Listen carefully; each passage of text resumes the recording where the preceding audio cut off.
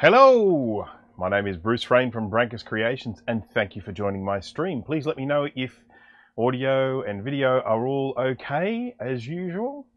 I'm trying something a little bit different today with the audio. I'm actually back to using my little lapel microphone.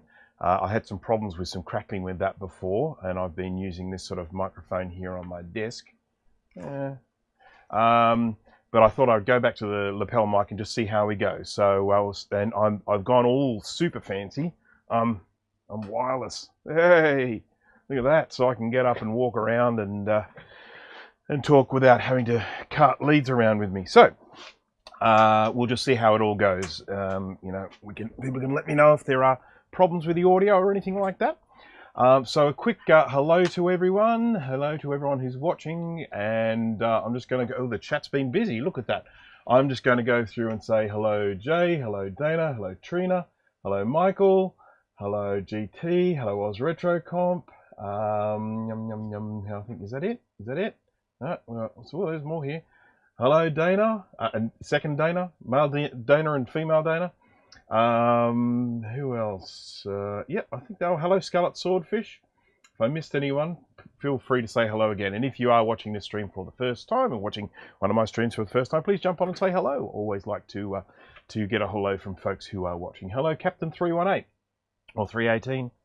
However you prefer it. I say 318 because of the engine, but you might prefer 318. As you might have got the slightest hint from the subject line of this particular video, I'm going to be recapping an Amiga 600, which is a bit unusual for me. I shouldn't say it's unusual for me. It's unusual for my live streams. My live streams are usually very Mac focused, but the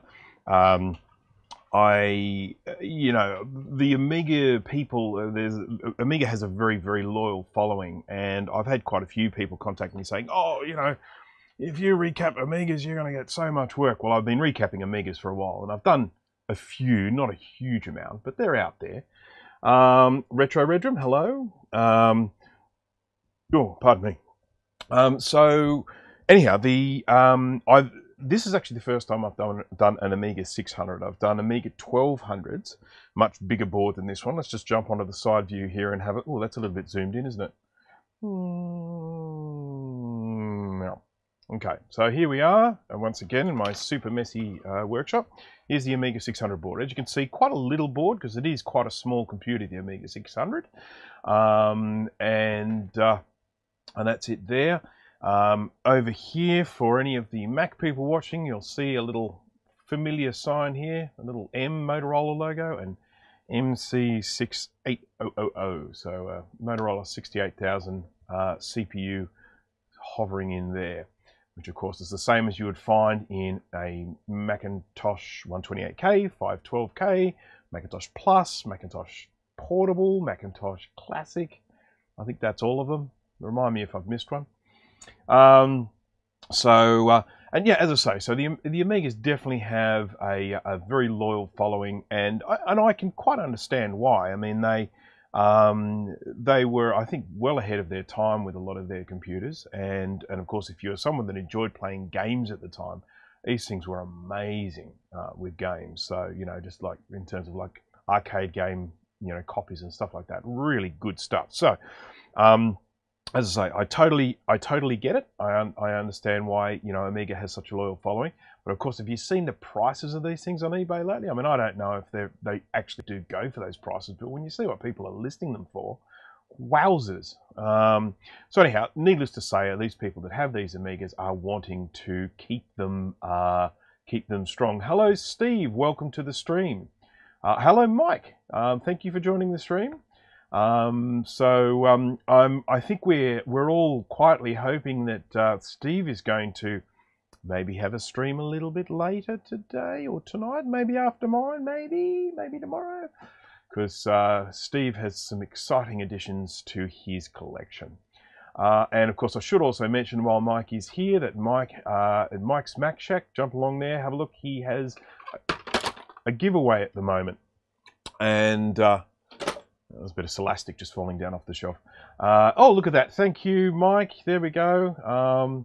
Save all the Amigas, eat at Joe's. There you go. So, so anyhow, I am, if my back recovers, that's from Steve. So we'll see whether Steve has the stamina to do a live stream after this. We'll see. We might have to wait till he's had a chance to recover. He's, the addition, just to give you an idea, the addition to his collection has involved so much lifting that now his back hurts. So that might just give you an idea of how much of an addition to his collection it is. It'll be a stream of me watching Bruce's stream. So I'm hoping that this won't go on too long. And look, I also want to apologise for folks who have been, you know, who folks who were watching my last stream. I think I was recapping a Color Classic, and I said I was going to be doing another stream soon after that. So I had a huge amount of work. And unfortunately I didn't, and that was because I did have so much work. I just sort of, you know, just sort of buried my head in the work and did it, and I didn't bother about streaming it. Stupidly, I recapped a Macintosh Color Classic analog board, and I realized that I don't have any videos of that on my channel anywhere. And so I did it without recording it, without streaming it, nothing, and I feel very stupid. So my apologies, but I'm sure more will come in because, well, Macintosh Color Classic analog boards do leak. I also ended up with a Macintosh SE30 with the most incredible trace damage, and that would have been fun to show as well. But that's that. No use crying over spilt milk. That is all done and gone. Now we are into the Amiga stage. So I don't have this on my website yet because I'm not even sure where I'm supposed to put it because it's a Macintosh recapping website. This is my cheat sheet for the Amiga 600 with all of the caps that you need and where they all go. I will put a link to this in the description. It's not there yet. As I say, I've just got to figure out where I'm going to put it. I might have to make an Amiga section on my Recapper Mac website. Let's hope that doesn't cause an incident. Alex, thank you for joining. Oh, and Jay has... I bet you he logged on and then disappeared again. Well, so welcome, Jay. This is now a proper welcome. Is Steve streaming? Is he? I don't know. Okay, so how many Amiga models are there anyway? And we've got a question. 6? Wouldn't have a clue. I really wouldn't have a clue. I'm definitely not an Amiga expert at all. All I know about Amigas are the things that the owners have told me when I've, you know, when they've brought their boards to me for recapping, whether I've asked them for it or not. They've told me stuff about, you know, sort of the construction and stuff like that. So, you know, anyhow, that's all good. So anyway, if anyone does know how many different models there are, as I say, I know there's a, what's the one, is it 6,000 or I'm not sure. There's one that actually looks more like a traditional PC rather than like a little piece of kind of more like a, you know, like an early 80s micro type, almost like a game console. My cat's meowing, sorry if you can hear that. I was tasked with building a Lego truck for my son. Fair enough. I've built Lego for youngsters before as well, or with youngsters. We say with youngsters, but at the end of the day, it's for them, isn't it? Now we're just having a quick catch up on this on the stream here. Okay, Mike, 500, 600, 1,000, 1,500, 2,000, 3,000, 4,000. So the 4,000. So the person I picked this up from yesterday, they had I think it was a 4,000 as well. That rings a bell. The Tower versions 3000T and 4000T. This is good. We're getting excellent information here about the Amigas. That's fantastic. Sorry I can't be the provider of that information, but as I say, it's definitely not my area other than doing the recapping. Now, one thing I really should mention straight off the bat, as I say, I do recap these Amigas. I charge more for these than I charge for recapping the Macs. Now, that's not me just being mean and awful. The reason why I do, there are 2 reasons. The first one is that there is a website, I'll put the link in the description a little bit later on, of someone who has posted sort of like a, let's call it a definitive guide to recapping Amigas. And in that he provides all sorts of information about the sorts of capacitors you need to use, and it has become the kind of accepted norm. You know, these are the caps you use. He specifically sourced sort of the polymer hybrid electrolytics and he's specifically going for low SER ones. And they are expensive components. So for me to buy the components just to do this recap costs me more. So that's one of the reasons why I charge more. The other reason I charge more is because of this little area here. Well, let me just see if I can get a little side view, a bit of a zoom in if I can. Maybe just hold it there like that. This section here, with all these tight little nest of capacitors here, it's a real bugger to work with. So it just, you know, it's a little bit extra work and takes a little bit extra time. So that's the reason why I charge a bit more. But the main reason I charge more is the components cost more. Now, for those who may not know what a hybrid polymer electrolytic capacitor is, it's a capacitor that looks like an electrolytic surface mount electrolytic capacitor, but it's actually using polymer powder instead of electrolyte fluid. That's my understanding anyway. And so they are not likely to leak. So, and apparently with these Amigas, you need to replace with electrolytics. You can't use tantalum, something to do with the ESR requirements. So there we go. There's the news on that one. Brock, hello. Yeah, it's really interesting that the fact that Commodore did, you know, sort of finish up.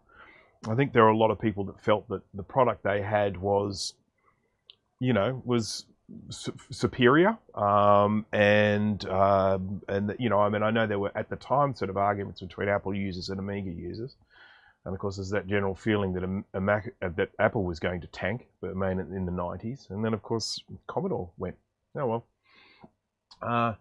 Mr. Crimstar, hello, welcome to the stream. Right, now I've got to just catch up on this. There's a little bit of chat going on here.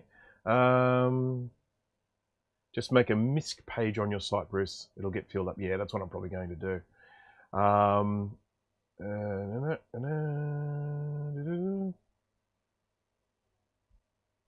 Okay, just ask Jan Beta. I don't know who Jan Beta is, sorry. Okay, that's one of the few reasons I wouldn't recap myself. I don't want to hear that. I don't want to hear people saying this isn't one they do themselves. It's making me nervous.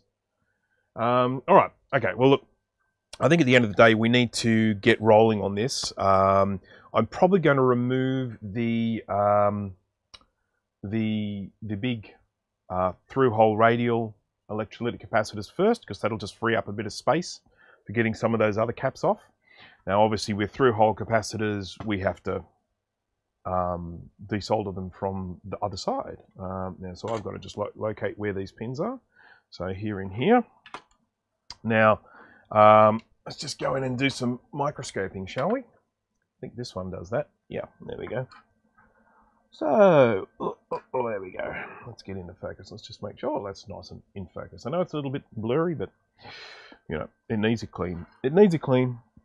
Right, so there's a couple of through holes there. Now, as usual, I have, in my streams before, I have talked about the ways in which you can remove solder from, you know, a through-hole component like this, and you can try and use a bit of solder wick.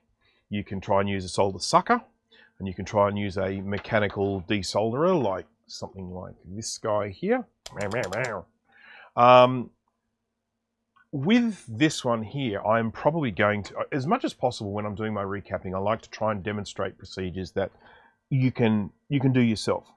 Now, I don't want to use solder wick on this one, and the reason is that, well, if we have a look at the wick, let me just cut this. Cut it. Like this. If I put that there, you can see that if I go and try and suck that out, I'm in danger of sucking up some of the solder from these components on either side, because everything's so crammed together. So then I can obviously try and use a solder sucker. I can try that, as long as I can get the heat right where I want it. We'll give it a whirl. We'll try one like that anyway, and see how we go, see if we get much out. Let's get some heat. Sorry, it's the soldering iron's just heating up. Okay, I can see it getting warm. How'd we go? Yeah, not the best. It's not ideal. Looks a little dirty, but that's just a little bit of the UV mask there. the solder mask. So I think I'll probably end up using my, what do you call it, my mechanical solder sucker, because I think it's the best way to get these out with doing, you know, doing as little damage as possible to the board. So let's just do that. And for those out there who might be thinking, oh, you know, I want to do this, but I can't afford a solder sucker. They're really not that expensive. The one I've got's a cheapie. So if you do want to do this, I'm putting more solder on this. That always seems stupid, I know, counterintuitive. Putting more solder on something you want to remove the solder off, but it's generally just the best way to go. It comes off easier. All right, so let me see if I can tele-zoom into this. There is a spider walking on this board at the moment. Just see if I can see him. There he is. See him? Hello, spider. I'm not sure if he's like radioactive or anything like that. I don't think if I get bitten by it, I don't think I'll turn into Spider-Man. And besides, I can't be Spider-Man and Batman, can I? Right, so let's put my magnifying glasses on here. And let's see if I can... These ones here. Let's see if I can suck these out.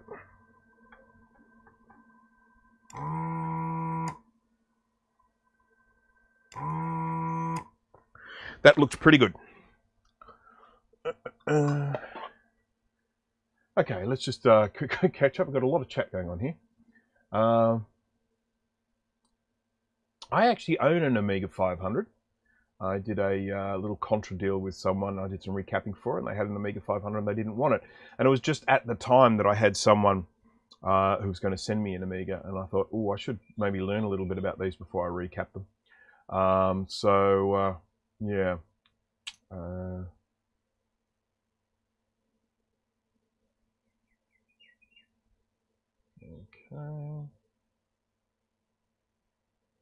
Maybe back in the day, because didn't know Australia made spiders that small. Yes, we do have little ones as well. Little friendly ones. Actually, they're all pretty friendly, apart from the funnel web. The funnel web is a real cow. I mean, it's not a cow. It's a spider, obviously. There is no bovine association whatsoever. But, okay, so I've got most of the solder out.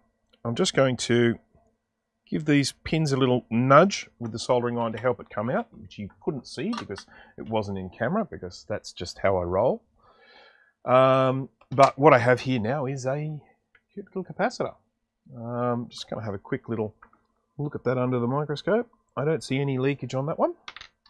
This is something I really should have done before. My apologies for not doing this. I'm going to just jump into this view here, jump under the microscope, and I just want to give us a quick little inspection. So this is the capacitor I just removed there. Okay, so all good, all gone, nice and neat and tidy, ready for a new one. Everyone's happy. Over here, okay, now look at that. You seeing what I'm seeing? Seeing corrosion and leakage. So these are 22 microfarad 25 volt capacitors. As you can see, they have leaked all over the shop. Now, interestingly enough, when I did the two Amiga 1200s before, neither of them had any visible sign of capacitor leakage.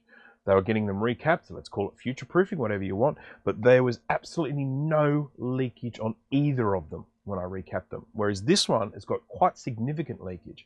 So it's just interesting to note. I don't know if that was something to do with the capacitors they used on the 600 versus the 1200, or whether it's got to do with just time when certain models came out. I'm really not sure. But, so, now, just for those who are regular watchers of my stream, this is what we refer to as scunge, which is a dry sort of build-up.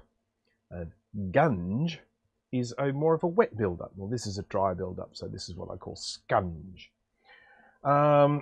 Let's have a look here.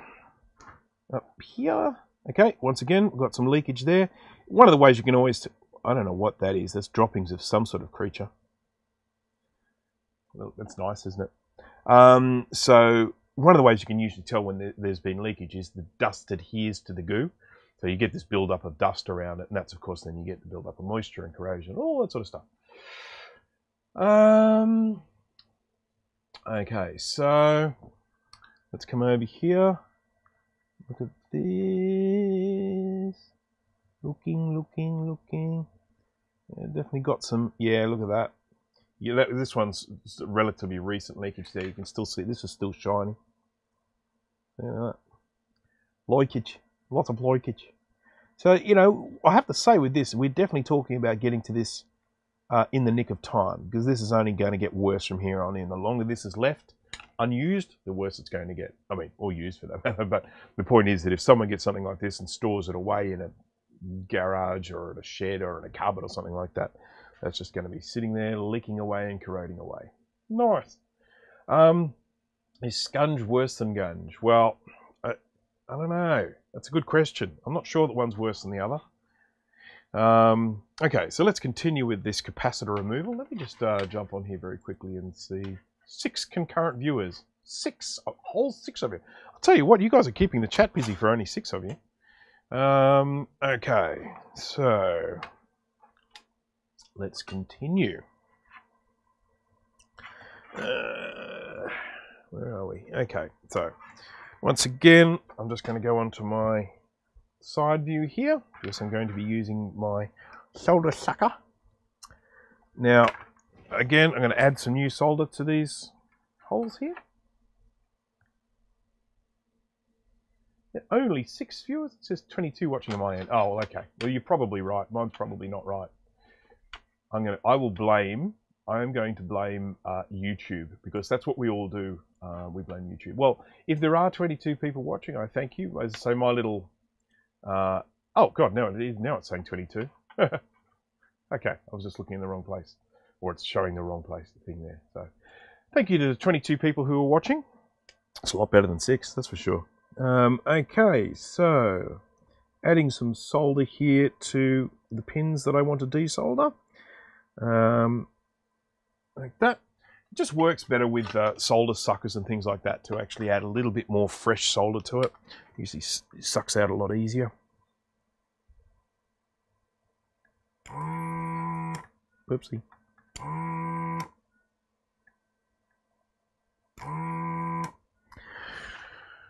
There we go. I'm doing this in a very inefficient way, aren't I? I'm doing it like one capacitor at a time.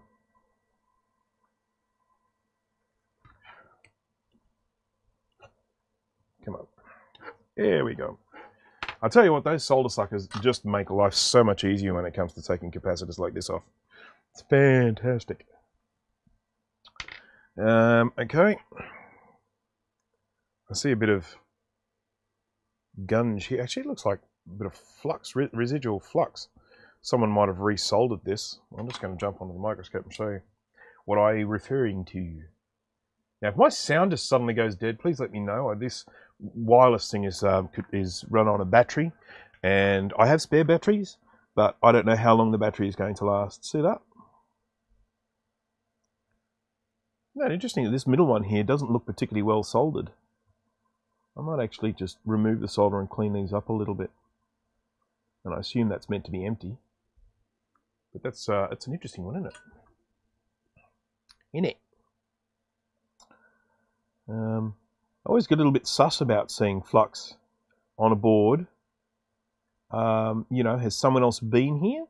Or is that left over from manufacturing? You know, who knows?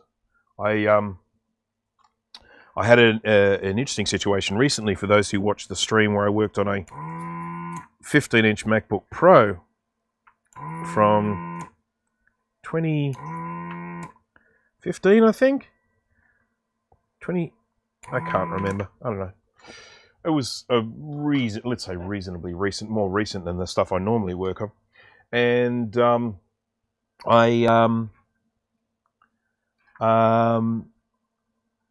and there was flux all over it because it had actually been worked on by Apple as part of a repair. Very badly done, of course, especially given that it didn't work. So we're just cleaning these up a little bit here, putting some nice new solder on them, make them look pretty. There we go. Much nicer. See, I'll look after these things. I do. This will, of course, go into the ultrasonic cleaner afterwards. I'm just going to, there we go, my alcohol little reservoir thingy is a little empty and I can't be bothered filling it up. Once this is all ultrasonically cleaned, that will all look spotless. Okay, that'll do. The rest will come off in the ultrasonic. Okay, yes. So I just went on a little rant there before, and I didn't really finish my story. So it was a oh look, someone's had a go at that as well. It was a Macintosh PowerBook that has a known problem with a GMUX chip that was never soldered on properly in the first place. Apple's solution to that problem was to put a little bit of flux around it and put a little bit of a hot air station onto it and then stick a little rubber thing on top of it to try and make it push down closer onto the board rather than actually doing it properly and resoldering it. So, which is what I ended up doing. I ended up removing the component, cleaning up the pads, putting it back on, resoldering it, making sure it was all making beautiful contact, and the problem was solved. And this is apparently a computer that went back to Apple 4 times. So, and then they eventually turned around and said it needs a new logic board. That'll be $900, thank you. So, you know, I mean, personally have had nothing but good things to say about Apple in terms of their service history. But other people have had some shocking experiences. All right, so we've got 2 more caps to remove. We've got this and these. These 2 here, where I've got my great big fat finger. I'm going to do these 2 together.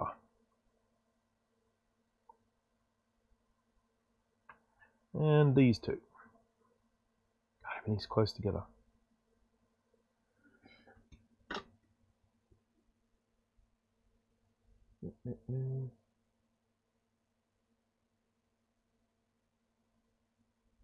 No soldering irons involved, yes.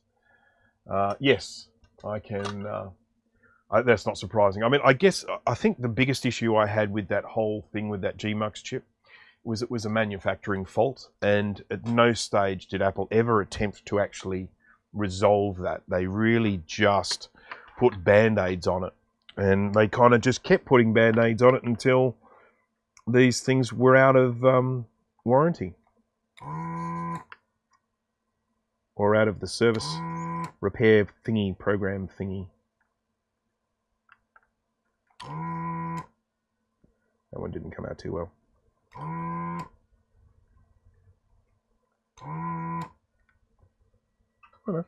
not too bad. So let's just go and have a look at these now, see how they look once they have been desoldered. There we go. There's that. I don't like the way they've been bent. It makes them harder to get them out, but it's standard practice. I mean, I bend them, but I don't bend them like that. I bend them just a little bit. Okay.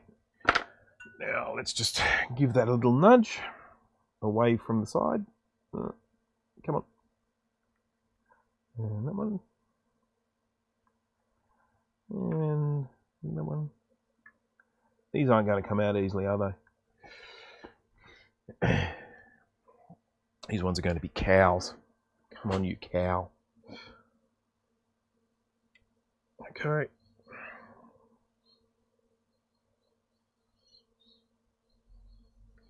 I'm doing stuff off camera here. It's because I'm a professional. There we go. One's out. So all I'm doing now is I'm holding the capacitor on the other side. I'm just applying a little bit of heat to each pin. On this one I can tell that this one's already free, so I'm just going to apply some heat to that one. There, get that through. There we go. So that, I think, is it for the through holes. Yes, it is. That's all of the through holes. So now we've just got the fun of getting all these darned surface mounts off without burning anything or melting anything or destroying anything or anything. So, as usual, I have my heat sinks. Little blade, cutter blade things from one of these. Where you can just get these blades and snap them to whatever length you want. If you haven't watched my stream before, I'm doing that for your benefit because people who watch my streams all the time know that I use these, but if you haven't watched my stream before, that's what I use. And then I get little springs like this. And I hook them over so I can rest them on the board and hold them up. Obviously with this, we are surrounded by plastic here, so I'm going to have to be super careful. Because I mean, look at this thing, this coil here, it's got plastic on the bottom of it. I've got to try and get these out. I mean, I don't see any other way I can get them out than hot air. I couldn't even get a soldering line in there. I mean, should I just take this coil off? It's got 4. Yeah, I don't know. We'll see. I'll see how I go. If it looks like I'm destroying things, I will... Oh, goodness me. Dag nabbit. I just don't know if I'm going to be able to get heat in there without destroying things. Let's see what happens, eh?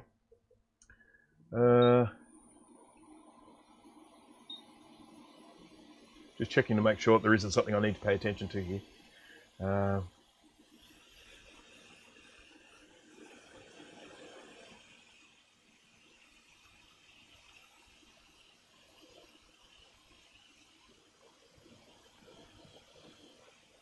Well, there you go. See? You just need to speak to the right people. Unfortunately, Brock, we can't really call Mr. Jobs anymore. And I'm not sure that Mr. Cook would be quite as forthcoming.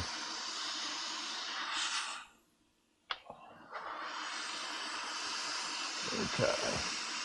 So, hot air here. I'm keeping a very close eye on what's going on with the coil underneath it. That came off nice and easy. There we go. Righty. So, well, that wasn't as bad as I thought it was going to be, but I can tell you what, it's going to be a nightmare when I come to put the new one on. I'm going to have to take that coil off, you know.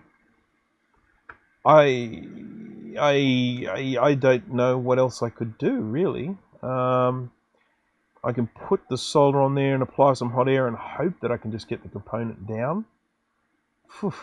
There's just no room for a soldering iron in there. Clearly, if you were putting this together as a kit, the coil goes on last. All right, coil's coming off. Oopsie. Yep, that's the one. So, I hadn't planned taking this coil off, but I really don't think I have an option. All right. Get some light over here, shall we? Light. Illumination.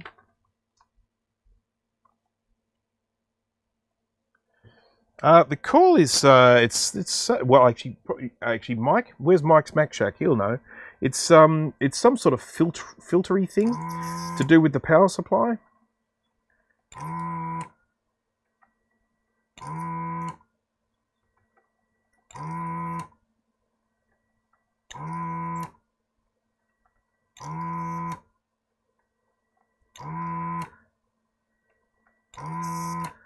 Nice big pins on that one and nice big holes, so they desoldered really well. Out she comes. So we just have to remember we're not to lose that.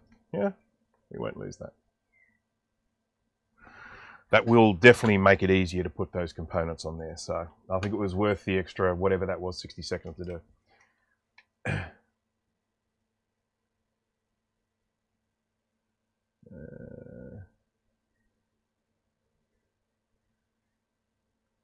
My recap A600s are worth a fortune. I'm sitting on a gold mine. That's not mine. All right, so I see this little row here as being my next victim. Once again, crammed right up next to something else that I may end up having to remove if I can't get a soldering iron in there later on. These are 100 microfarad 6.3 volt capacitors. You will find this size capacitor on some Macs as well.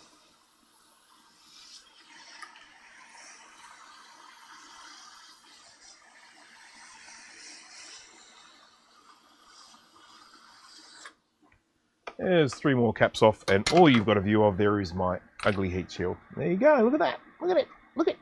Look. The slightest amount of meltage around there, but it's something that you can notice very well here when you're looking under a microscope, but you won't see that when you look at it with the nude eye.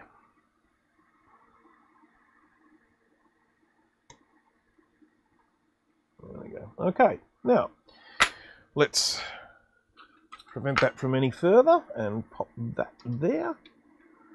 Protect our little bit of plastic there. And let's look around for any other plastic in the vicinity. I like this one. You like that? Little capacitor hanging across there.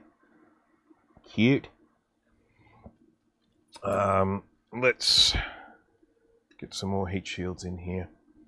I've got to protect this board, protect the dignity of this board. So I had an interesting little haul yesterday. I went for a drive and picked up a few new Macs. When I say new in my collection, not new at all. And I got a Macintosh 2VI, which is, I've already got a 2VI, I don't really need another 2VI, but I got a PowerMac 7600 132, does that sound right? Megahertz. So that's a 604, and I've always wanted one of those 7500, 7600 computers, the ones that have the daughter card for the CPU, because I've actually got a few CPUs. I've got some upgrades and stuff, so I'm going to soup this one up. So I was quite pleased with that. It's nothing like the haul that Steve got today, but still.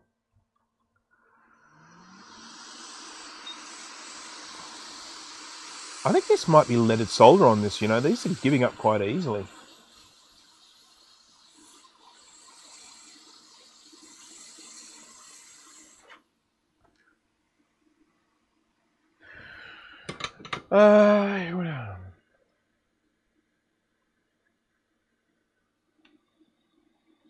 Factory fitted bodge. I love that. Yes, I've seen a few of those on Macs as well. A little bit of factory fitted bodge. What angle am I going to come at this at? How about this angle? Oops. No, not that angle because I can't fit it under the microscope. Oh.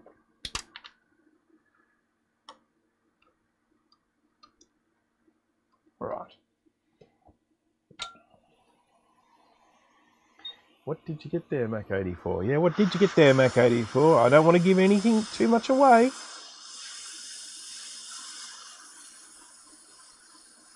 Steve needs to reveal that when he's ready.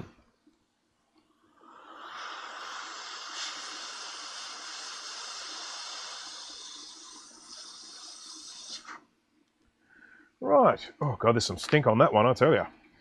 Most of them have been okay, but yeah, that one really stank. So stanky. Look at that. Yeah.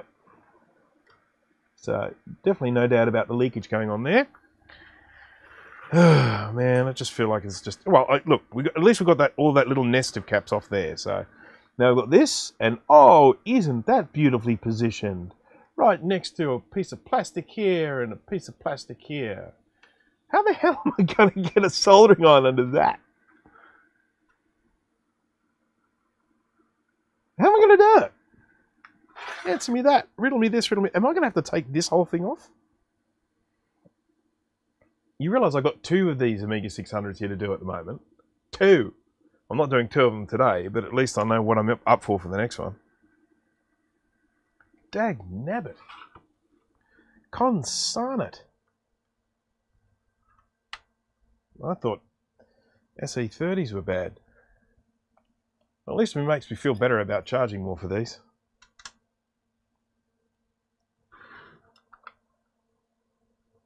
Open wide. Thank you.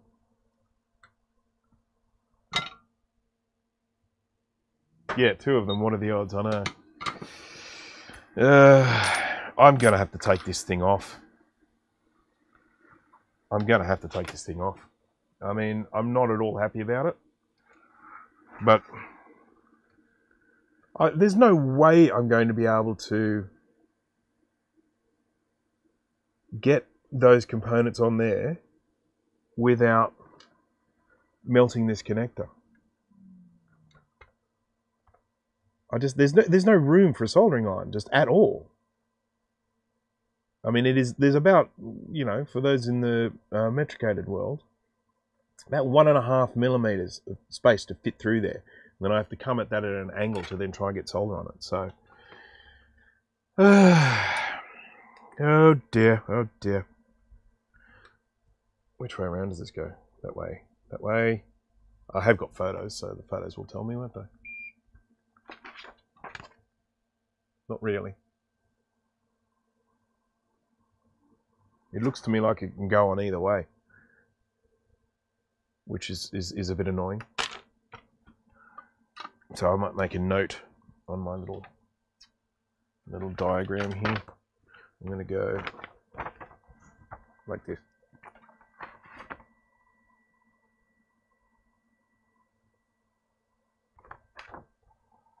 There we go. I've exaggerated the appearance of the thing on my little drawing.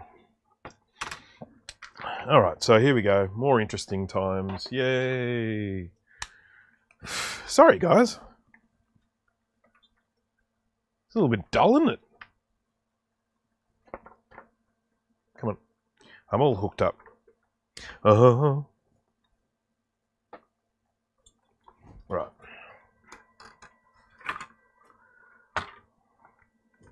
Just going to check the chat before I do this because I'm going to be out of the chat for a while.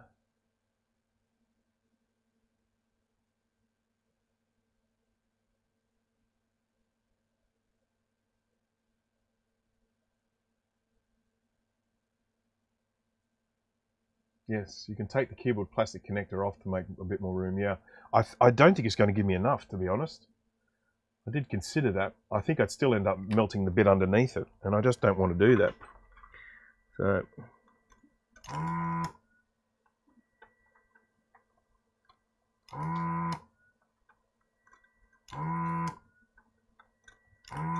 if I had to do this with a... Oh, incidentally, I was using this the other day in some of my Mac-Yak friends, quick mention of Mac-Yak, was saying that this machine, when I operate it, it sounds like someone going, so...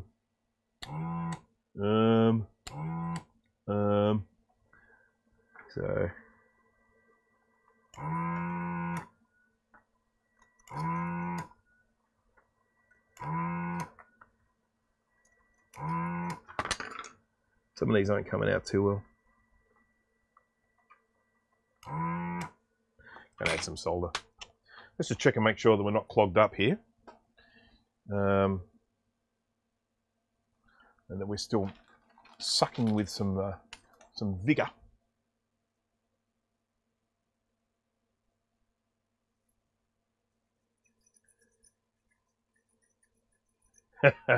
Wonder who that could be.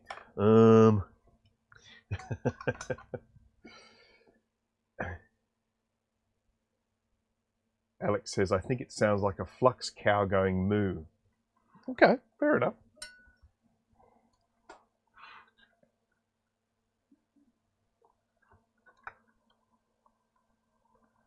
Okay, so this is what I'm desoldering here at the moment, and I just have some concerns that I'm not getting all the solder out of these. Oh, it doesn't look too bad, maybe. So I might just go in and add some more solder to these. Sorry about this, folks. This isn't really recapping, is it? This is me whinging. It's me whinging about an Amiga 600 construction.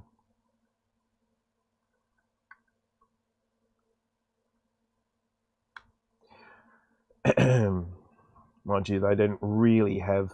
I'm in the wrong camera, aren't I? They didn't really have recapping in mind when they were building it, did they?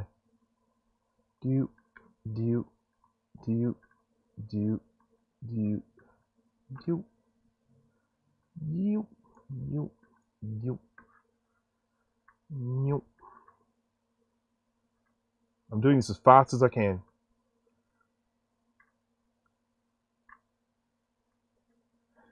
Like solar lightning.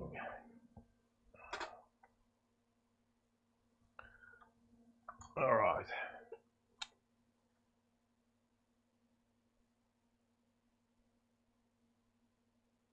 Flux cows. Well, the capacitor fairies, they're real. They're real. I stand by that. Free range flux. This is part of the recapping. You see, I keep getting reassurance from my my Mac friends that when I start apologising about how long a recapping is taking, they're just like, "That's just part of the recapping. Don't apologise." I appreciate that, fellas, for giving me a confidence boost. It's just amazing how much better this stuff comes out when you add solder.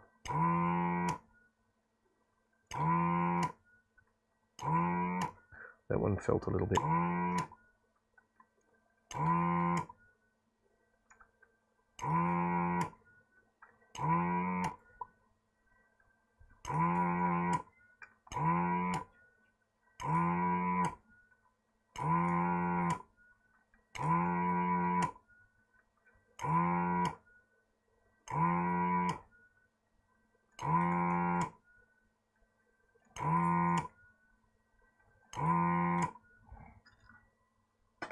A few there that I don't like the look of. I might have to just redo those. We'll just have a quick look. What I'm looking for is a nice clear hole all the way through. Some of them you can still see some solder in there. We'll just see how it goes. It might just come out. Nope, not coming out.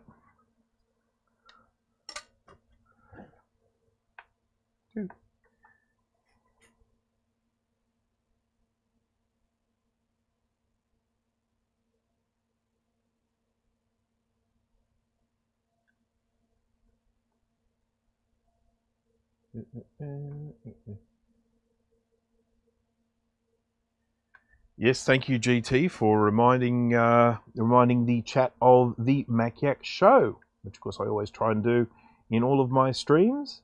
If you jump onto the Mac YouTube channel or onto mac-yak.com and find out more about us. We are a group of people who get together and talk about Macs.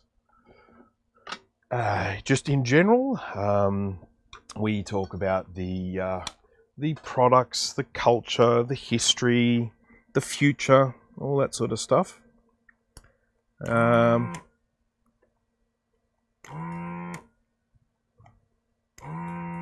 We don't talk about Amigas much, though.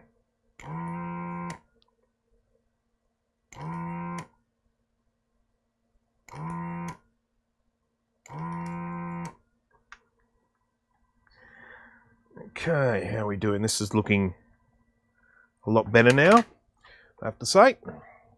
I do think this will come out now without too much more convincing. Dirty tip.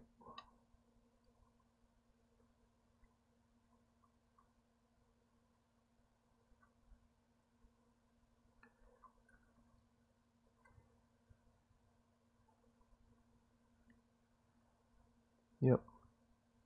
It's looking pretty good. Right, I don't think that'll take too much to get that off now. So let's give that a whirl, shall we?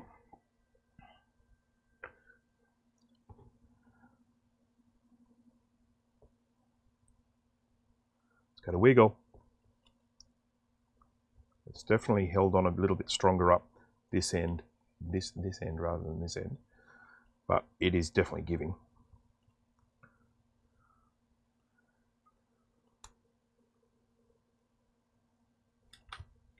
Come on, man. Give up the secrets. There's still something hanging on up here.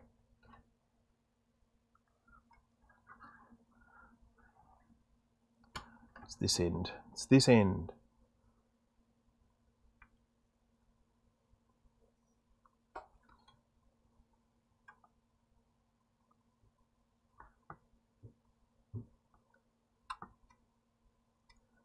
Come on.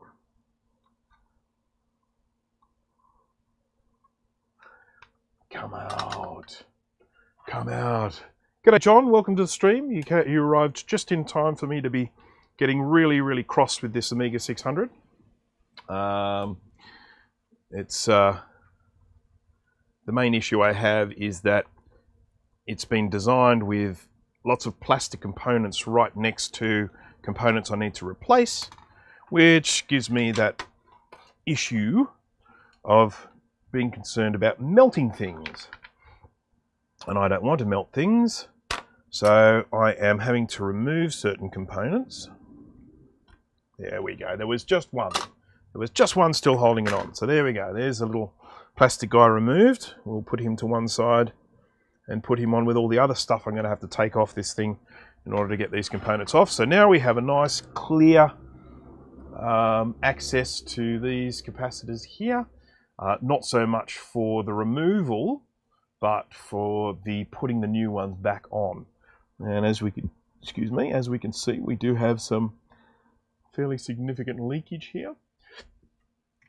Isn't that great? We love leakage. That's, of course, what I'm here for. Okay, so let's put this here. So just a little reminder to anyone who is joining a little bit late, this is not my typical recapping job.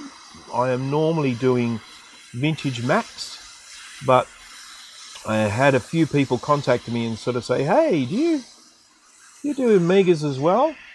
I can't find anyone to recap my Amiga. And I was like, well, I mean, you know, a capacitor is a capacitor. I don't see any reason why I can't do an Amiga. And so I had one guy sort of take a bit of a chance, and he sort of said, okay, well, look, I'm gonna risk it. I'm gonna send you my board. I think he was pretty nervous, to be honest. And then he came and picked it up, and he was just ecstatic. He was like, oh, this is so great. I'm going to tell all my friends about you. And so then I got a couple more, and whoops, just lost a component. Everyone see that go? Pew! Now we have to find it. Here it is. It's a great big, that's surprising that came off.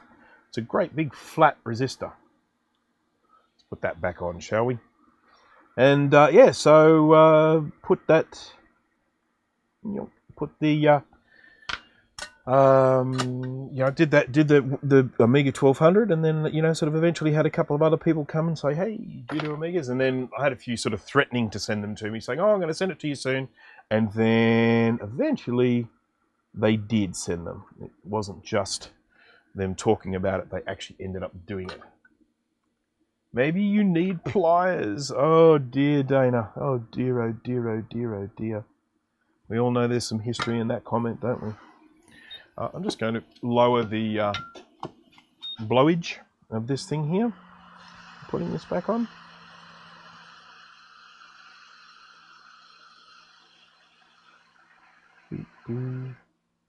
There we go. Like I bought one. Back on there. All right. Well, the worst thing, of course, when you blow a component away by accident is when you... so I'm just seeing something very weird here. The worst thing is when you... oh, who is that? OA? Is that right? OA? Who sent me $1.99 in, I assume that's Canadian money? Thank you very much for that. I do appreciate it. Yeah, so what was I saying? Oh, yes. When, you know, sort of the worst thing with, obviously, if you blow a component off by accident is making sure you don't lose it. Gone. That's where it helps to actually have, you know, a second board or a donor board or something like that, where if you do lose a component, you can grab it from somewhere else. This one here has no plastic around. Yay! For once. I'm keeping the temperature down only because these ones are coming off fairly easily. And so are the components I don't want to come off. So, oh, there you go. Dropped him. We're nearly there, guys. We've only got 2 more capacitors to remove. There we go. It's them here. And these are the really bad ones. These are the badly corroded ones. So, okay.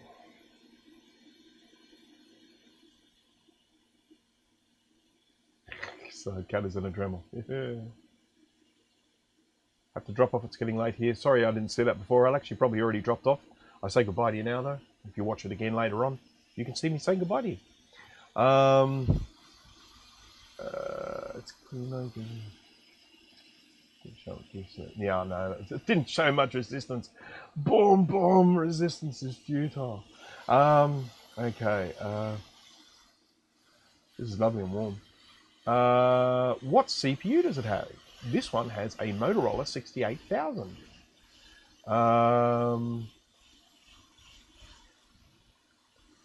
Just asking for the capacitor to shut, for sure. Hello, JJ Brubaker. Welcome to the stream. Good to see you're subscribing. Thank you very much for that. Yes, they have. I think I'm sitting at about 1,300 at the moment, somewhere in that vicinity.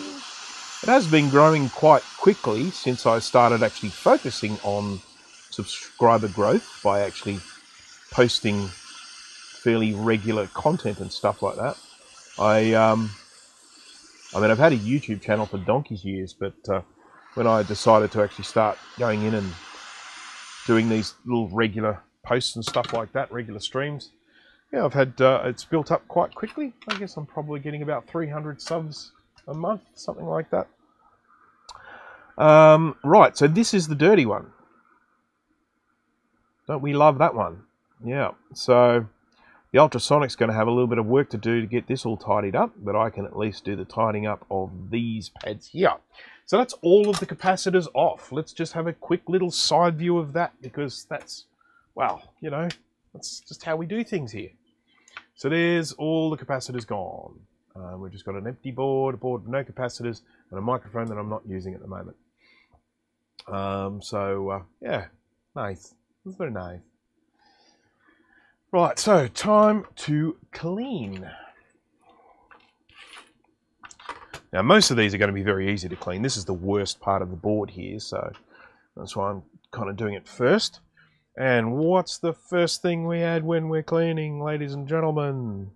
We add flux. If you're interested in which flux I use, if you look in the description, you will find a link where you can buy it. It is Amtech NC599V2TF, and it's a very, very good flux. It's a nice flux. It's a happy flux. I like it. If you are someone who is wondering what on earth is flux and why do you use it, I have a little video in my channel, and it's called Learning to Solder or something like that, Beginner's Guide to Soldering, something along those lines. It's in the featured videos on my channel homepage, and on that you'll see an explanation of what flux is and what it does, and you'll see a demonstration of what it's like to do soldering with and without flux. So for anyone who is interested. Okay, so we're just cleaning all this scunge off. Now now that we've made this liquid, this is no longer scunge, this is now gunge. Okay, so we've actually changed scunge from its solid state into its gunge liquid state. Now I'm using this solder wick here. For those who, again, who haven't seen my stream, I'm using solder wick or solder braid.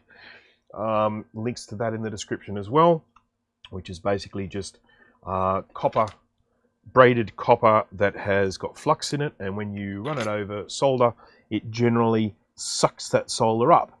But what it also does is that it gives me a slightly abrasive surface to go in and tidy up these pads. Now, there are a couple of things I want to have a look at here, things that I don't like the look of, and I'm just going to zoom in and show you what I'm talking about. I've got right here, got that little dark bit where the trace meets the pad and the focus meets the not focus. Okay, so what I'm going to do is I'm just going to scrape this very, very gently with a scalpel. I can tell from here that there's no break in the copper, but I just want to get rid of the black stuff. And we're going to do the same here. I'm going to clean that up a little bit. And then we're going to tin it with a bit of extra solder so that it all looks shiny. There we go. Right. There we go. tinning, tinning. So now that little area that was black is now shiny and coated in solder and out of focus. So that's there, and then that's there. Now, here comes the exciting part. I get some, whoopsie, I get some, seriously, that is false advertising. There's nothing exciting about this part whatsoever. I just said it, to try and give it a bit of flair. I'm just going to get some isopropyl alcohol, and I'm going to clean this up. And that'll be all ready for putting new components on. Now, there are a couple of things that I don't like the look of as I glance around this area. And specifically, I don't like the way this is all crunchy here. So I'm feeling like I might take this component off, clean the pads up, and plonk him back on. Because, I do a proper job. Right, let's have a look here. Okay, well, we've got funge. Oh, we've got funge. What is the gas? Oh, wow. I'm so glad I've got clever people watching this stream, because I tell you what, I hadn't even thought about the gaseous state.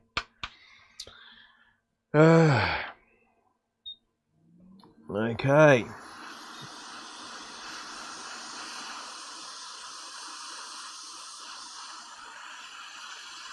I've got a chicken about to join me by the sounds of things.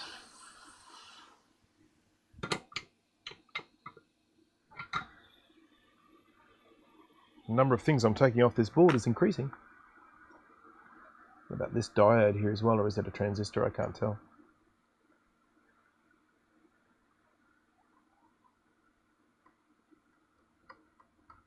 Oh, that's okay. I think that's going to clean up. It's not really crunchy. Once that's been in the ultrasonic, I think that'll clean up okay. It's the crunchy ones that I like to get rid of. What?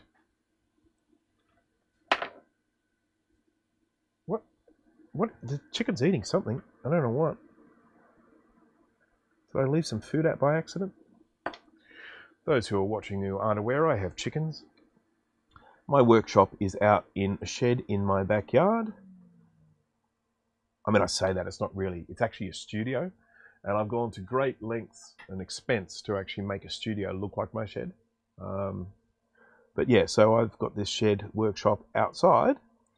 And so every now and again I get a visit from a chicken. Or what we in Australia call a chook. Need more flux. Desperately need more flux.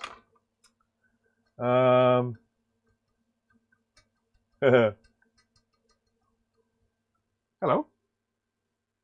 What?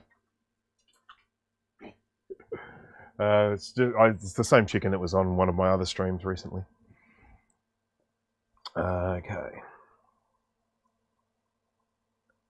I have 7 of them in total, but most of them are actually restricted. They can't get here. She can get here because she's so small she can fly over the fence. Okay. The other ones are great big fat chickens that wouldn't be able to get over that fence no matter how hard they tried. Just cleaning up these pads. These pads feel really, really kind of brittle to me. They feel like they really wouldn't take much to get lifted off this board. So I'm being even more careful than usual. Obviously when you're rubbing something like that over and you're applying heat, those pads can just get lifted off by the heat, so you've got to be super, super careful. All right. That's looking nicer, isn't it? Hey?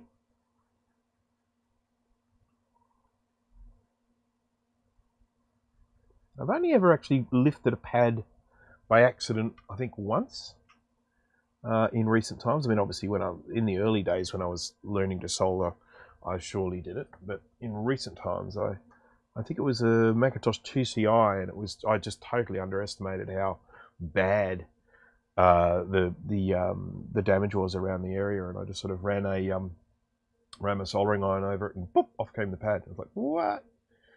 Got to be more gentle now. Come on, come on, come on.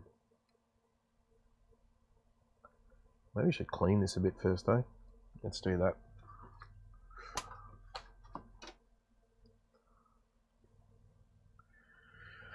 We're getting a lot more than we bargained for in this video, aren't we? In terms of recapping content.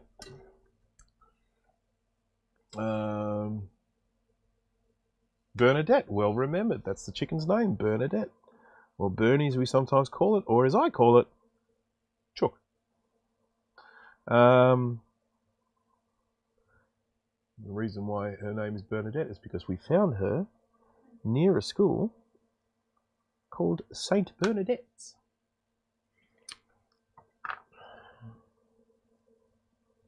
Our other chickens have got more creative names. We've got one called Curry, and we've got one called Ticker, and we've got one called Casserole.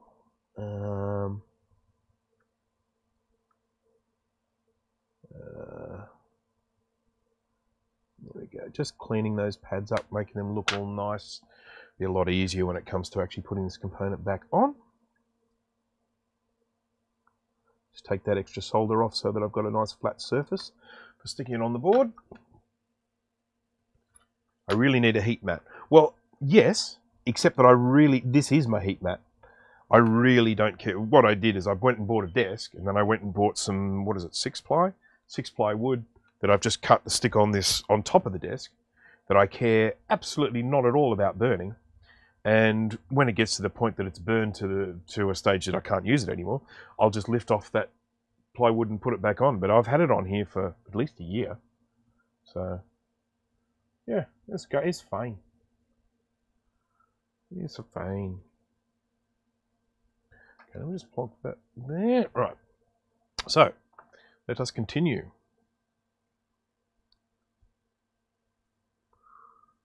Just found a component on the table, and I just wanted to check and make sure it wasn't from this, but it's not. It's from a completely different computer. It's from a much more modern computer, and I remember taking it off, but it's just still stuck on the desk. Right, so these don't appear to have a dot for pin 1, but they do have a little sort of pointy triangular thing here to show where the line should go. There, like that. So that's pin 1 there with the dot. Little indentation. It's just so sticky because of all this flux. Maybe I should have cleaned it with a bit of ISO before I did this. Never mind. Let's grab this. I'm going to just hold this in position. And I'm going to do what they do with welding. I'm going to do a little tack. Hold it there and tack. Just tack that one. And then I'm going to grab a little bit more solder. And I'm going to tack that one. Oh, look, I tacked 2 even. And, oh, look, I wasn't even in camera for my first tack. Dag nabbit once again. Now I'm going to put a whole bunch of flux on here, and I'm going to do something that a lot of people say you shouldn't do, but I do it all the time, and that is I'm going to drag solder. I'll grab some solder here, and I'm just going to drag up and down. Oh, it moved. Drag up and down.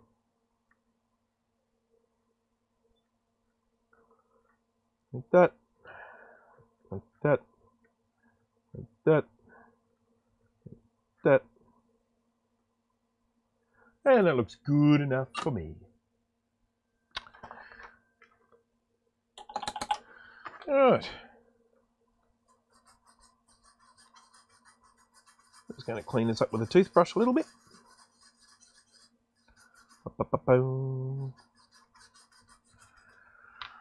I just saw another little black bit here. I just want to scrape. There we go. You didn't see any of that because it wasn't in camera. As I've explained before, I see a big circular view through the microscope. What gets captured by the camera is a rectangle from in the middle of the circle. So a lot of the time I end up doing things that you can't see because it's out. I don't realise it's outside of my field of view. Okay, so anything catching about? Welcome back, Jay. I hope everything went well with the Lego. Please do give me an update because I do like to know that Lego works out well. Yes, poor chickens getting named after their future dishes. No, we haven't eaten any of them, I will say. It would be counterproductive given the fact that they give us so many eggs. Okay, everything's catching fire. Okay, look, thank you, Danny, for looking up exactly what that thing does. So now we know. We know what little LF347M is. So that's all good to know. Drag solder. It's a fast tack. It was a fast tack. I think I'm about 30 seconds behind. Better reload. Better. I'll tell you what. I'll stop talking for a bit while you reload. I'm not really going to stop talking for a sec. Okay, so we've cleaned up those two pads. We now need to move along and clean up all the other pads for all the other capacitors, which I need to grab my cheat sheet here because I don't know this board well enough to know exactly where they all go. I mean, I know I can hunt for the empty pads, but that's not always the best way of finding where something goes, because I mean, look here, there's an empty pad, and there's nothing meant to be there. So I actually know of an instance of someone that I spoke to, one of my customers who I've done some recapping for. They did some oh, or have I? Maybe not. I might have bought some stuff from him, I'm not sure, but anyhow. And he was doing some recapping himself, and he didn't make a particularly good guide before he did it, and he ended up sticking components onto empty pads that weren't meant to have components on them. And that can happen. That's because if you are just going, oh look, yeah, here's, I'm going to put this capacitor here and this capacitor here and another one there and another one here. It's like there are often times on boards where there are gaps where there aren't meant to be things. You can usually tell them apart depending on how the board was manufactured. You can usually tell them apart because they have a nice little neat mound of solder on them. That's because of the way these things are made. But it's not always a surefire way of knowing. The best thing to do is to, if you're recapping something that there isn't a guide on my website for, take a photo of it beforehand. If you have an opportunity to print it out or open it up in Photoshop or whatever and just do a little bit of write some notes on it, what it is, what the component is, sort of its capacitance, its voltage, its orientation, and then when it comes to putting the stuff back together, it makes your life a lot easier.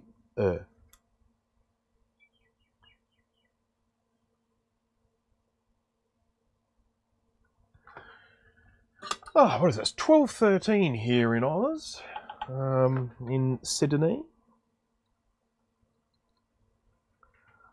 It's getting towards lunchtime. Starting to get a little bit peckish. Okay.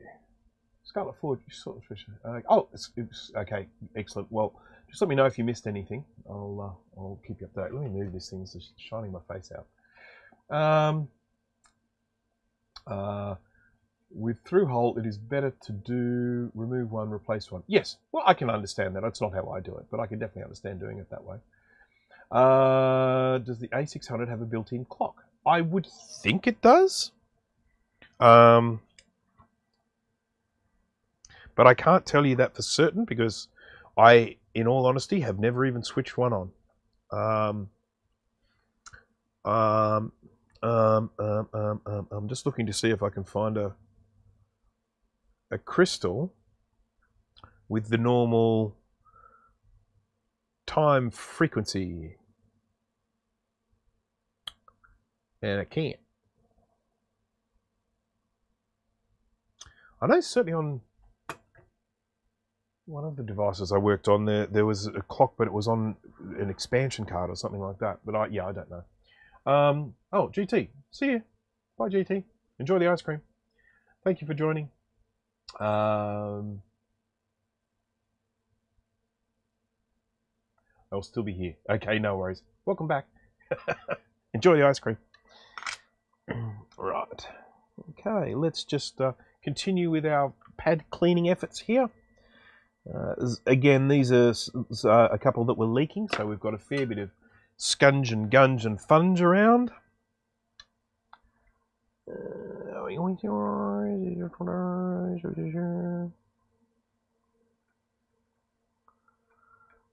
Right.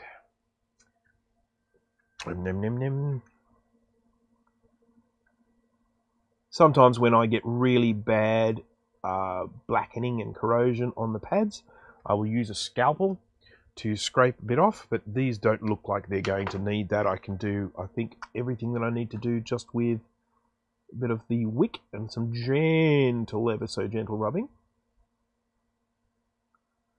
Having said that, having just said that,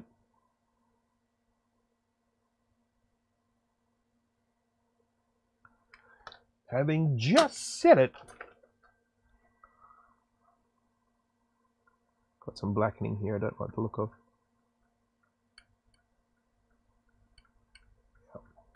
I scrape through until I see silver or I see copper. And I'm just going to do this little guy here again. Just where you see these little dips. There's usually a little dip where the trace joins the pad. I just like to clean those up, because they are a common weak point. I often end up with computers that they break at that particular little dip where the pad joins the trace. And so what I like to do is just make sure that there's copper exposed, that I can actually see that there is solder going from one side to the other. I'm going to probably just put some flux along here and just tidy these up a little, because we can see that there has been some leakage get underneath that component, and seeing as I've got it off, I may as well clean it up. Now, what I generally do when I'm doing that sort of cleaning, I grab a little bit of solder, put it onto the end of my iron here like that.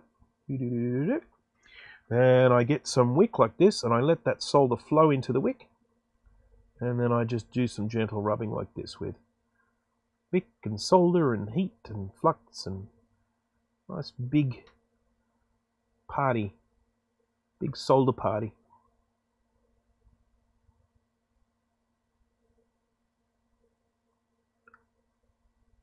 This, of course, will all be covered up when the component is back on, when the connector is back on, but I just want to be sure everything looks okay. So I think this is the keyboard connector, if I am not mistaken. And we do like to be able to use keyboards with our computers. And I can see there's some breakage on that one there. That's probably the one that was a little bit hard to get off. But once we've got the component in there and that all filled with solder, that's going to be fine. So there we go. Good. Yeah, look at that. It's nasty, isn't it? Hello, Chip. I'll look at that from the other side. Whoa. Whoopsie.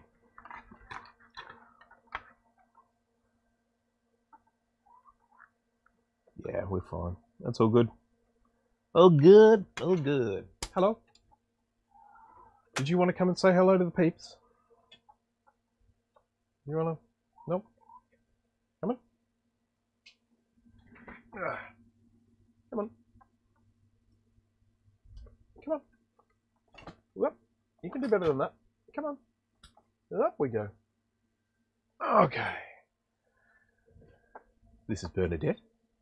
Bernadette, say hello to the people out there. Hello. She is just here to help. She sometimes holds the solder for me. So, goodbye. No, no, no, no, no. That way. That way. There we go. Okay. Right. Right. Sorry, I've just been missing chat here galore. What's going on here? Oh, okay. So we've got people now sort of pining for ice cream, which I can quite understand.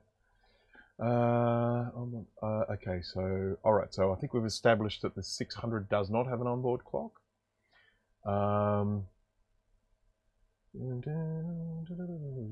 People talking about acidic things and ice cream at the same time.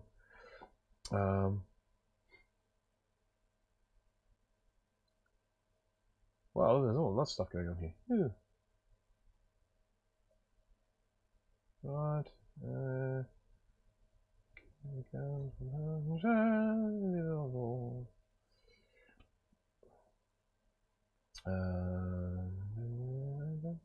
David, hello, welcome to the stream.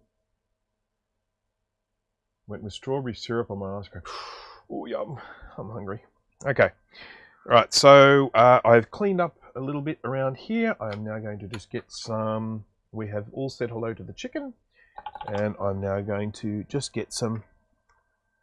Oh yeah, that was out of focus. Well, oh, I know why. I zoomed in. Okay, so there we go. Just going to clean up around here a little bit. And this is all going to go into the ultrasonic cleaner afterwards, which is all warming up at the moment. And this will come out looking absolutely spotless. But I do like to just get these things a little bit clean before I then put the new components on.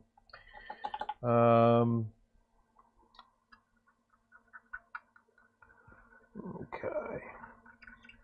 I am going to try and speed this up a little bit because I know that for certain people it is getting rather late. It would be certainly on the east coast of the US. I think we're talking about 10:20 p.m. So some people might want to just sort of kick back and relax and not be fussing with streams. That's that. Okay, so we've got, that's all the ones at this side of the board, so we've now just got our little cluster that we need to clean up. This I'm going to do kind of just all together, I think. Let's just fluxify. I'm just going to put this on, yeah, without the microscope. Flux and flux and flux and flux and flux. Flux. And let's just work our way through here. We're going to need a bunch of solder. Whole bunch of solder. Missed. There we go.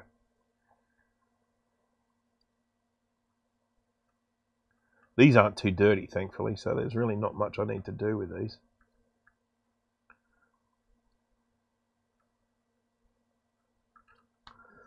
Do-do-do-do. No.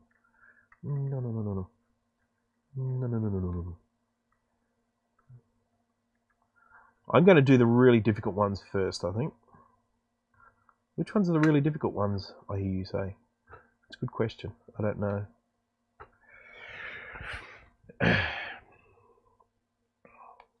So at least these ones I know are nice and quick and easy. It's funny that you talk about a computer without a clock in it, isn't it? I mean, something we just take totally take for advantage these days. I mean, one of my very first computers was a VZ300. I mean, that didn't have a clock in it, or VZ200 actually, and then I got a 300. For those who don't know what computer that is, it was the rebranding of, I think it was a laser computer. It was sold out here in Australia at Dick Smith Electronics, electronic company that used to exist and sort of exists now, kind of. They still sell some products under that name, but being sold by a different company.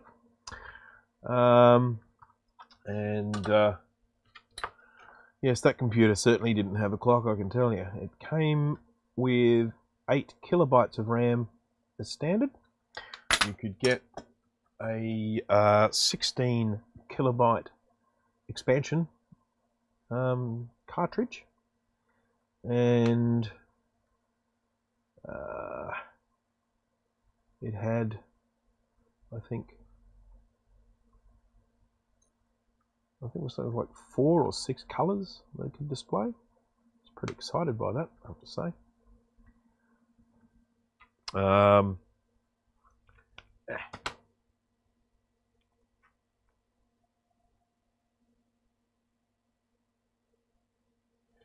Timex Sinclair 1000. Yeah, I would actually love to own a Sinclair. Do you still have a GT?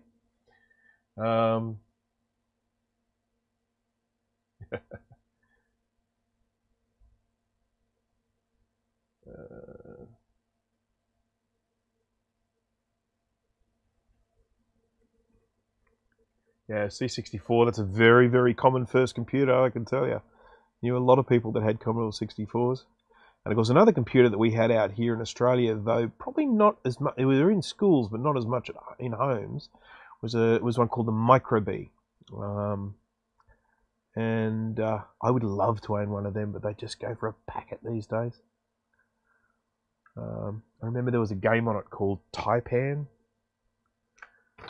which I know exists on other platforms.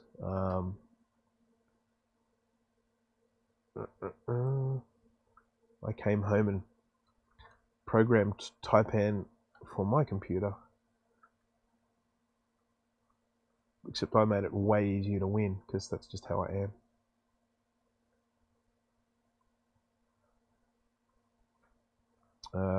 Okay.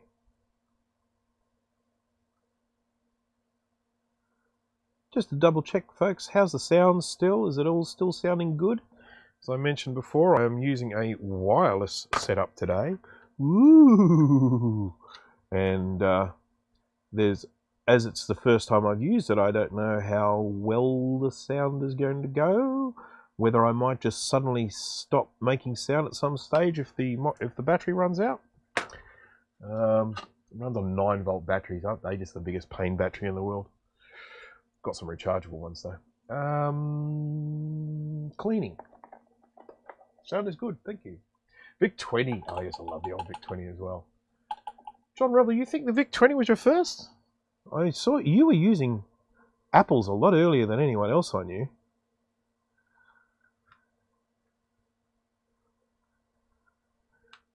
Just the person in the chat, John Revel, is an old, very old friend of mine, and I largely credit John for getting me into computers, I think, in general.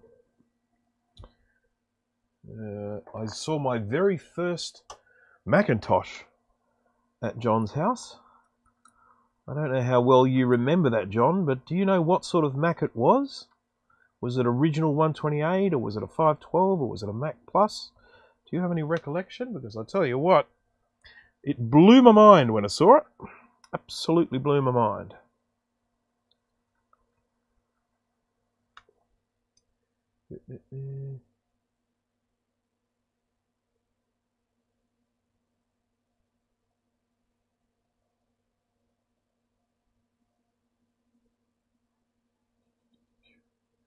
Still cleaning away here.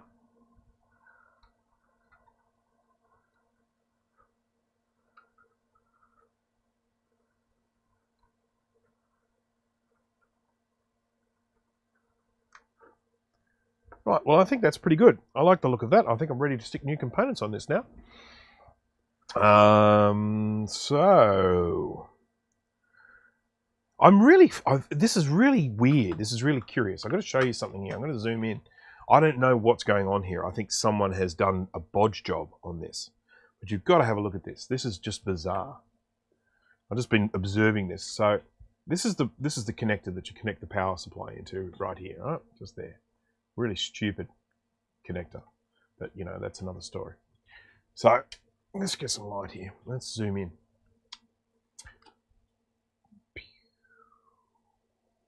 Keep going. See these two wires that have been soldered on? Were they put there to power something else? You know, I mean, they're clearly not meant to be there, and I'm going to take them off because, my goodness, they look like garbage. But that is really weird. So anyhow, if anyone has any theories behind why they're there, I'll be very, very keen to hear them. But this is what we're looking at here. A bit of a bodge solder job here, and some wires that were there and then have been cut.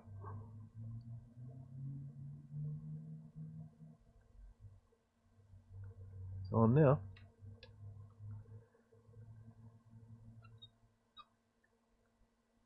Go on now. Just going to put some wick on here to get some of this excess solder off.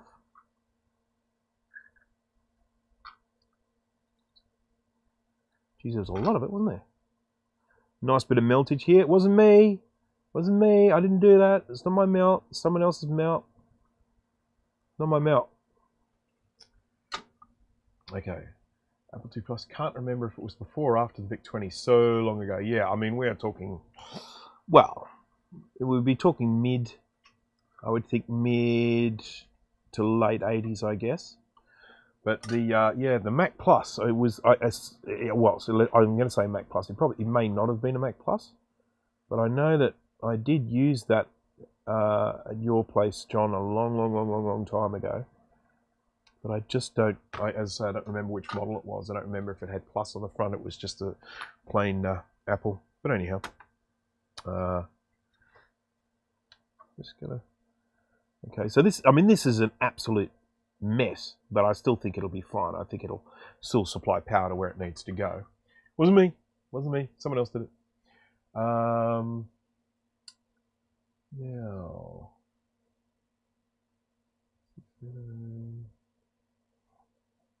Sorry, it's got all of this.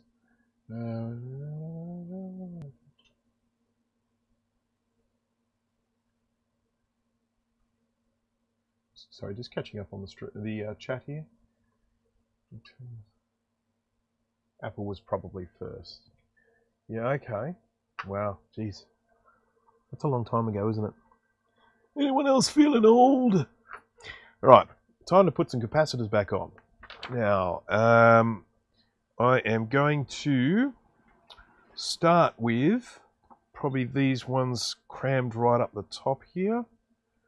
I honestly don't know which ones are the best ones to do first. I'm going to be winging it. So we're going to start off with a couple of 47 microfarad 16, another very well-known size on the Mac. Now, interestingly enough, I am not going to be putting 47 microfarad 16s in their place.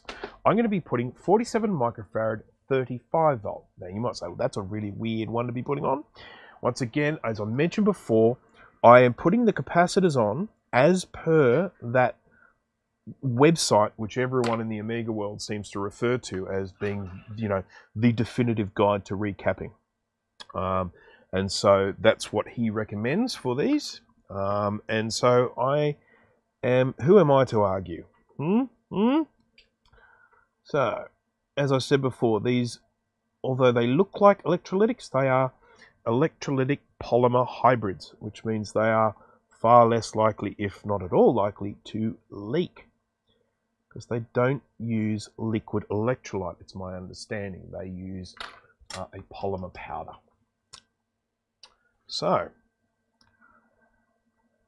let us begin. As usual, when I'm soldering things, I solder the easy side first, and I think this is the easy side, so I'm going to do this like that, and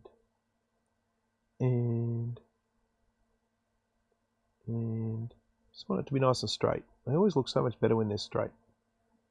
There we go. And do this one, crammed right up next to the other one. Whose idea was that?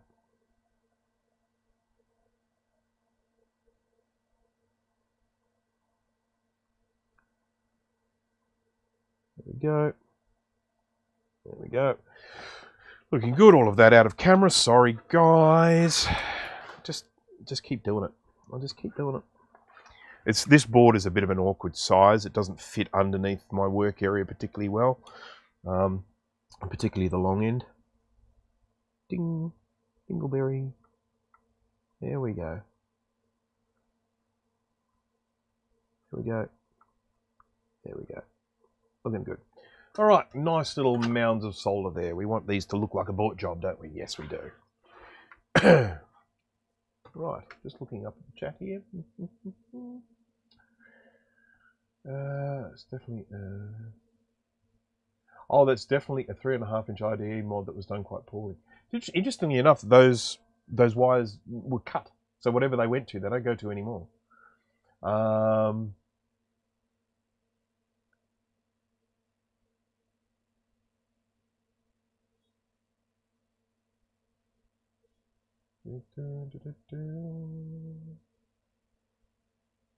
So tantalum capacitors can't be used on Amigas. That's not necessarily what I would be prepared to go out and just outright say. I will put a link to this website in the description, but there is apparently something to do with the ESR, which stands for resistance. I can never remember. It's something specific resistance or something. I can't remember. You can actually test capacitors using an ESR meter like this, which, you know, tests the ESR. Someone, I'm sure, in the chat will know what ESR stands for. But apparently, tantalums aren't, their ESR is too high or something like that. Now, I would not go out and say outright, no, you cannot do this with tantalums. I reckon you could. But as I say, just going based on this guide and what this particular person who has done these before has said, I'm going to be like, okay, if that is what Amiga users want, that's what I'm going to give them. So far be it from me to argue. 100 microfarad 6.3. Now this one we're putting in 100 microfarad 25 instead of a 6.3. Once again, that's the recommendation of that person. Now I'm going to do this one now because I think this is going to be the hardest one to do because I've got very little room for a soldering iron on the other side of this. So let's just have a look, see. Plus that way. Now I do have a bit of an issue with this, and I do not wish to be. I do not wish to be, disappointing people too much, but I'm not 100% certain about the power supplies I have for this, so I'm not even sure I'm going to be able to test it after recapping. I've got 3 power supplies here at the moment. I've got my one, which I know is not ideal. I've got one from the person that this board came from, and I've got another one from the other Amiga 600 board that I've got. But both of those guys have said they think the power supplies are a bit iffy. So I'm not super keen about connecting up a power supply that might be a bit iffy. So I may not be able to test this afterwards. We'll see. I'm just going to pull this across the edge a little bit here so that I've got a bit more room.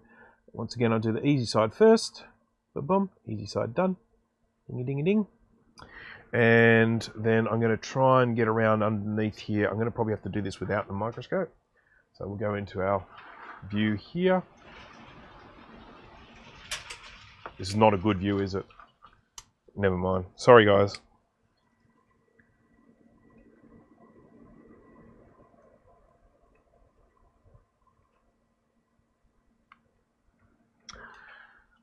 Wow. Wow. Let's have a look. So I'm going to cover it from this angle. That'll do me. Oh, you're not even seeing it.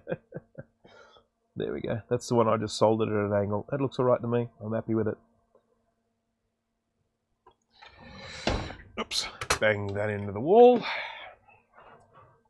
All right, so that one is what I would consider to be one of the hardest to put on, so that's good. Then we've got a couple more of that size there, so plus up, and then these two are plus down. Doop, doop, doop, doop. A lot of repetition in this, isn't there?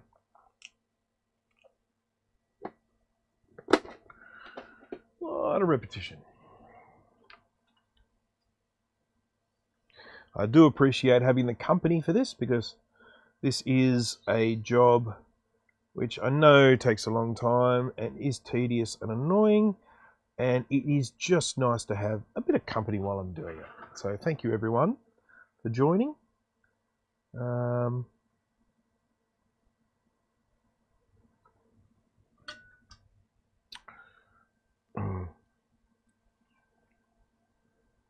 Just going to check on the we're looking at here, 28 concurrent viewers. Thank you to the 28 people who are watching and have been hanging on to watch, which is what I think is arguably one of the most boring and tedious things in the world. Well, I assume it is. I don't mind it.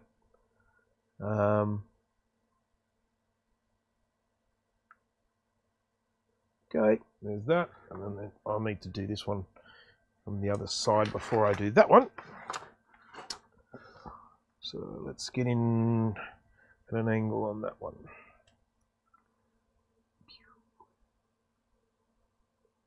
There we go. Looking nice. How nice does it look? Real nice. Real nice. Yeah, good, thanks. Right.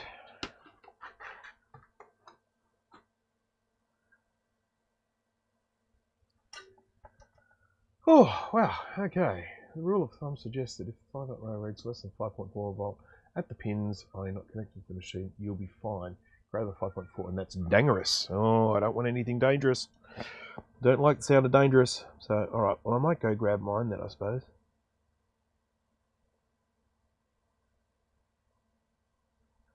Because at least that's a sort of a known quantity. I know I have used it before.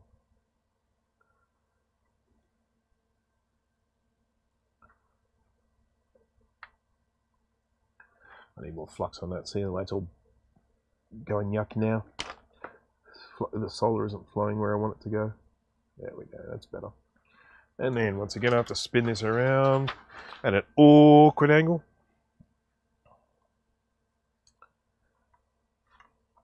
Where are you? Where are you? Where are you? There you are. Okay. Right.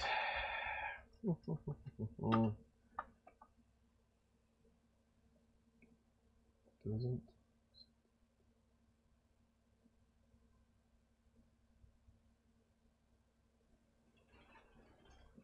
Oh, geez, it's windy outside. Bit blowy.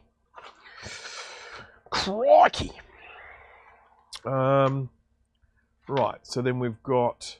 Well, we're working our way through this little cluster here. It's not as bad as I thought it was going to be. I'm going to do these two now. 10 microfarad. 10 microfarad. These are little ones. They're originally 35 volts. We're putting 50 volt on them. 10 microfarad, 50 volt. And I think one positive one way and one positive the other way. Yes.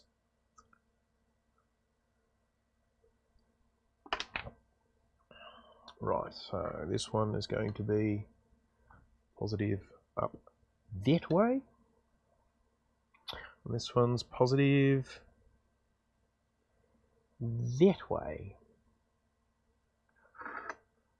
Right.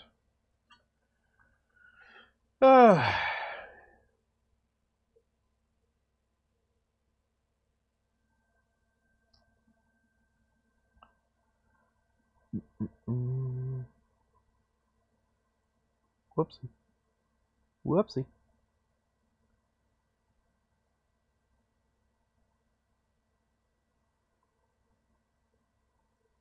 Stop vexing me. There we go. Just leave it well alone. It was looking good before. Oh God, this is where this board really annoys me. It's just a little bit too big for working under my workbench. I would love to just do this out. Let me move this out a bit. There we go. All right. What?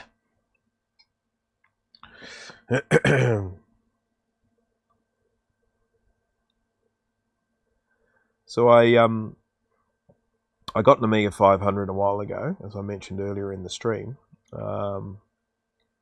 I mainly wanted to get it just because I had sort of Amiga recapping coming, and I wanted to learn a little bit about it. It had some really, really bad corrosion on the memory expansion. So I ended up going in and buying a new memory expansion, one that's modern stuff. Oopsie. That one's a little bit far down, isn't it? And that one too. I didn't leave myself much room for soldering here, did I? Yeah, so it had some really bad corrosion on the memory expansion. So I went online, I found people that are making new memory expansions. So they are using all new components, which is nifty. And they're much smaller as well. So I bought one of those, and then I bought a Gotek. It was one that had already been flashed for use on an Amiga, which is quite good. It makes life a lot easier than having to faff around with floppy disks all the time. So, you know, I keep looking at this and I'm really not happy with it. But I think we're fine. We're fine. Stop. Walk away. Walk away. Walk away. Okay, we've got two more from this little section in here. And we've got, oh, they're two different ones. So let me just get this lined up for the guide.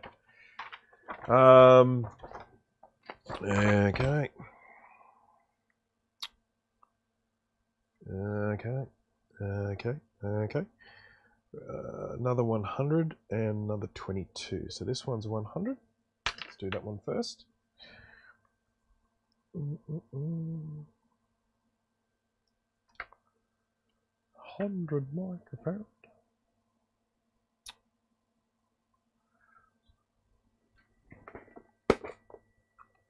I don't keep a whole lot of these capacitors in stock because they're so expensive.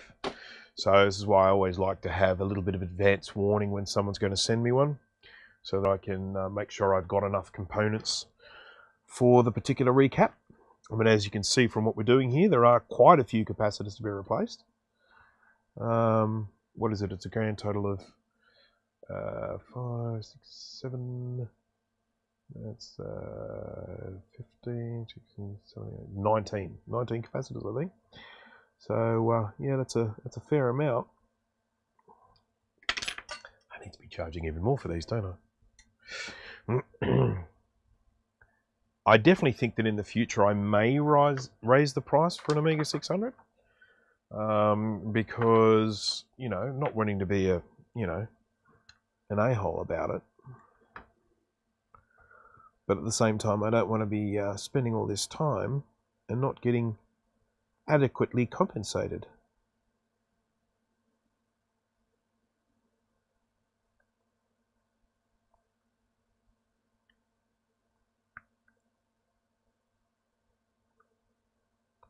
Okay, there's that one on. And you didn't get to see me soldering that other one, but there it is. About 30 Amigas at the moment. Okay, well, you're the one that's got them all.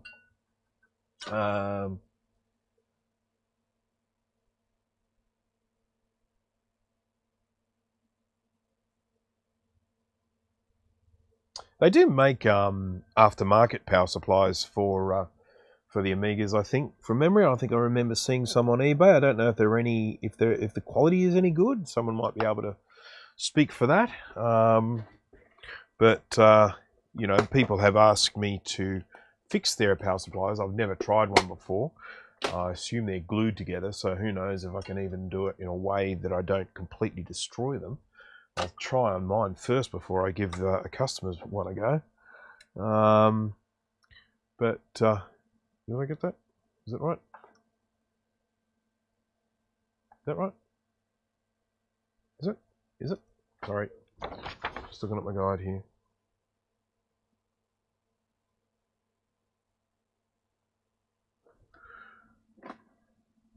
Turn 35. Yeah. Yeah. Okay, sorry.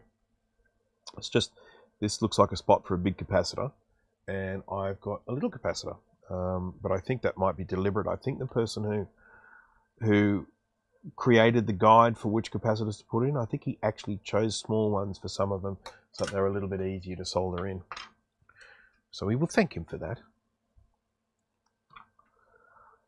Okay. Come on, man. Oh, I really should be coming at this from the other angle. Get better. Here we go. Right, so now I can hold that there like that.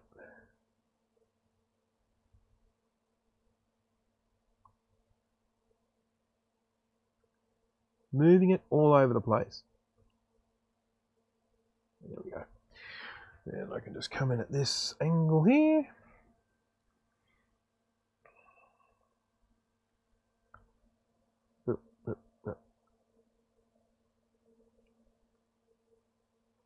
It's worth mentioning that when you see these moving around, this little black thing on the bottom, they tend to wheel around a bit.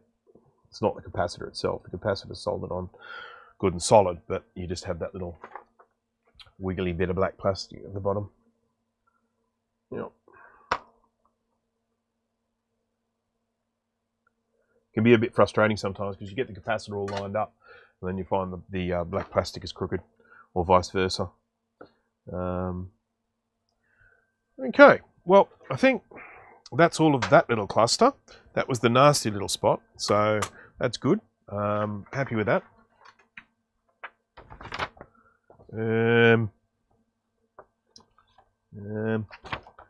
I just want to double check my work here because I'm just not used to doing these with the Mac ones. I just go, yeah, that's right, that's right, that's right, that's right.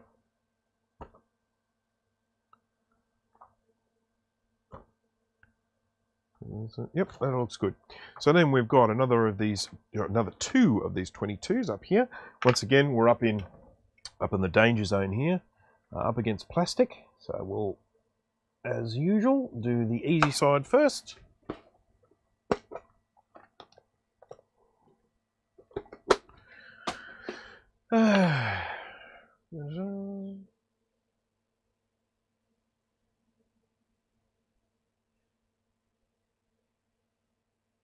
I'm not even sure if I quoted this person for how much this cost, but I'll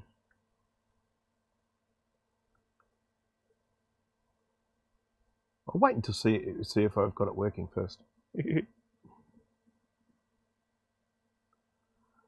just concerned. There are a couple of things that are concerning me with this, and I'm just going to check once I've finished the recapping, make sure that I haven't accidentally created any shorts or bridges anywhere.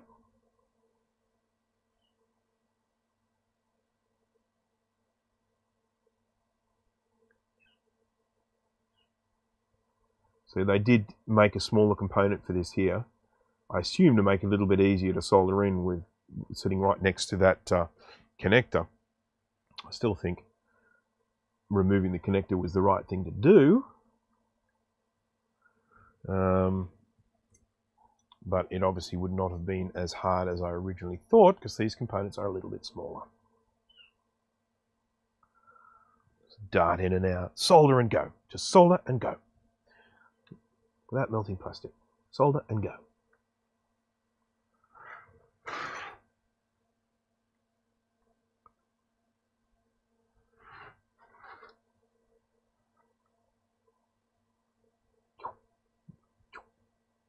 Come on. There we go, that's better. All right.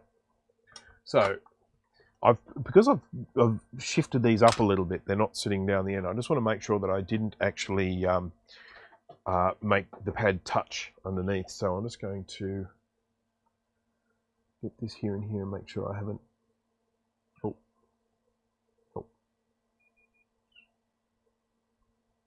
That's good. I want to check with this one as well.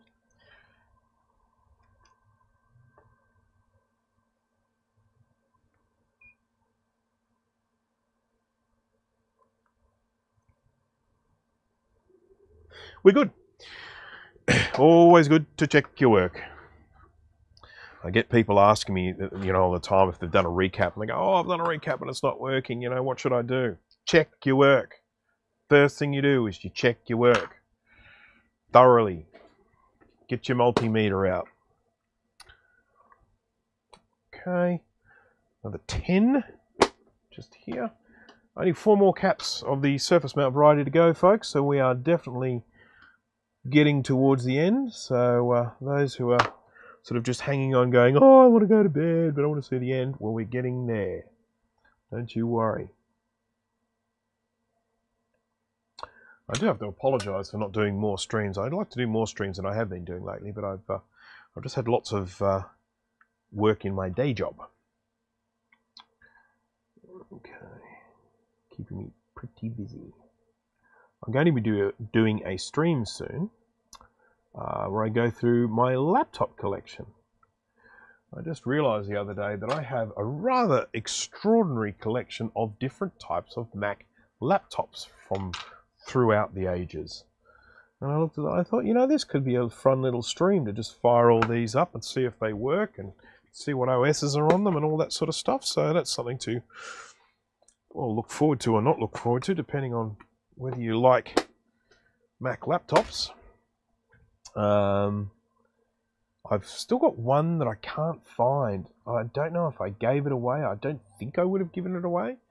But I'm sure I've got a 17-inch Intel Core 2 Duo, aluminium laptop somewhere. I had it, and I had it all loaded up with software, and now I can't seem to find it.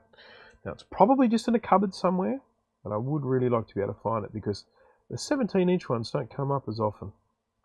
And I do like the old 17-inch ones. Are you going to be able to test it before sending it back? Yeah, I should be able to. Yep. Nate, hello. So I'm a bit behind here in the chat. Look at this. Oh wow, I'm way behind. Sorry. Oh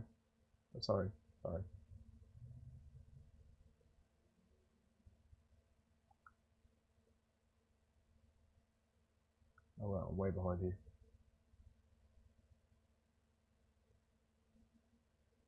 Oh, you know, I read some of that.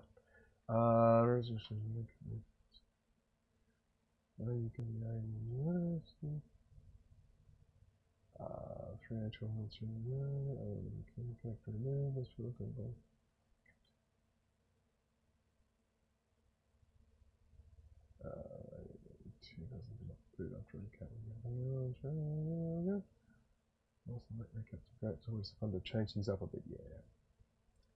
Such as recapping an A600, yes. It's yeah. There's something quite amazing about sitting in front of a 17-inch laptop. I've actually got a unibody as well, 17-inch, and yeah. I mean, when you set those things up with a big screen, I mean, it's old, so I can't run like the latest browsers and stuff on it, but yeah, it's nifty. Very nifty. So these are the 22. These are the last two of the surface mount. 22 microfarad. Originally 25 volt. Replacing them with 35 volt. Because that's just how I roll, man. Okay.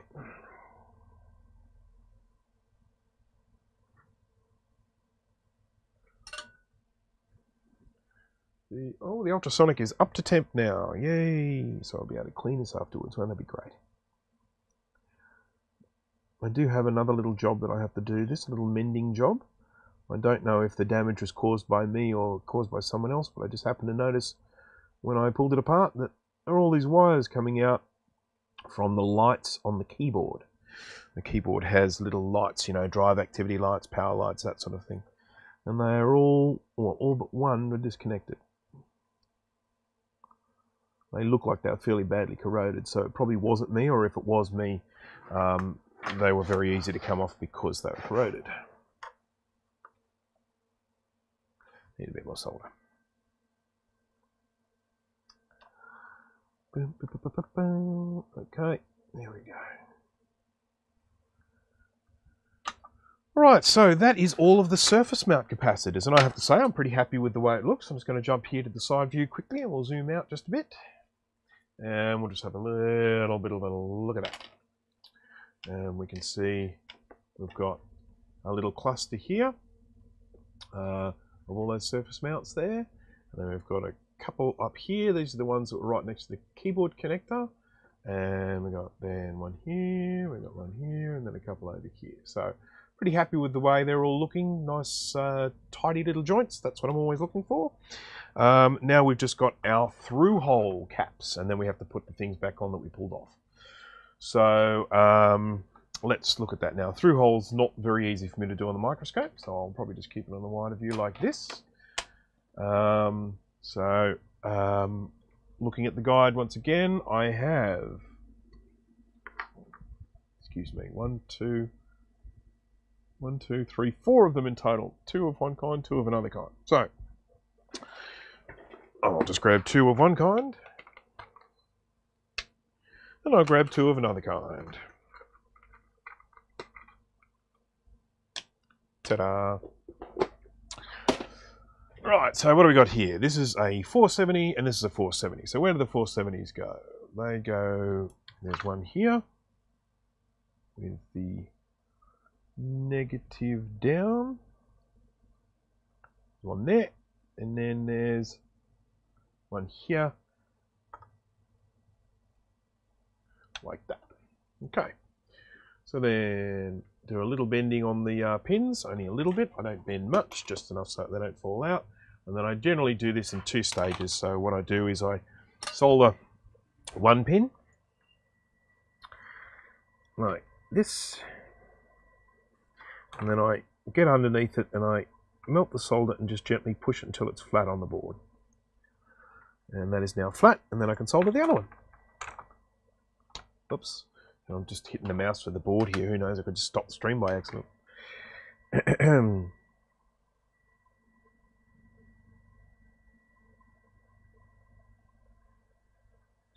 Alright, let's see how that looks. It's beautiful and flush. Did I just knock some capacitors off the table? Can't blame that one on the fairies, can I? Ah, it's just the one. Okay, that's that. Then obviously we have a little bit of a snippety snoop. Off they come, and then we've got this one here. Same process.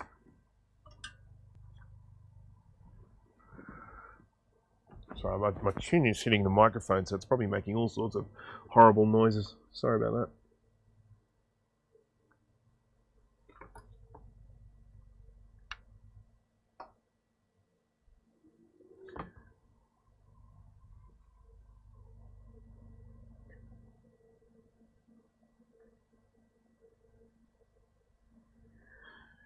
There we go. And snip. Snip. So there we've got two new capacitors sitting on there. I'm not looking at that.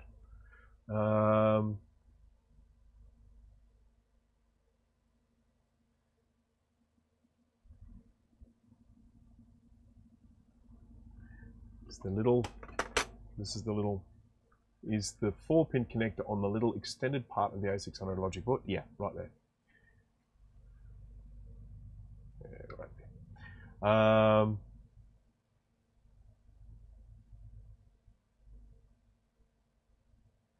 ASMR beard sounds. Yeah, we can do without that, can't we?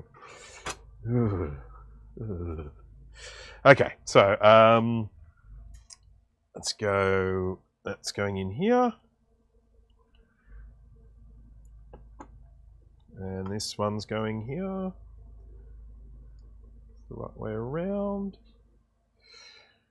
It's a plus, it's a plus, that way, yep, good, excellent.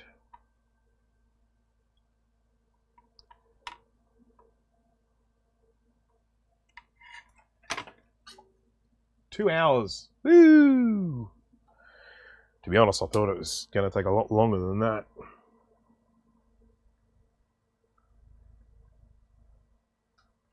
Okay.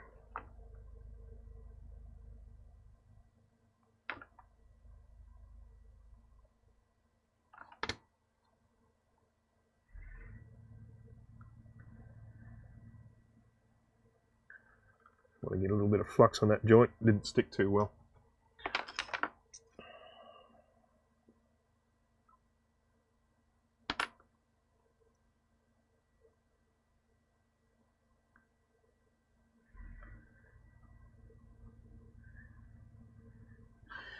Delicious.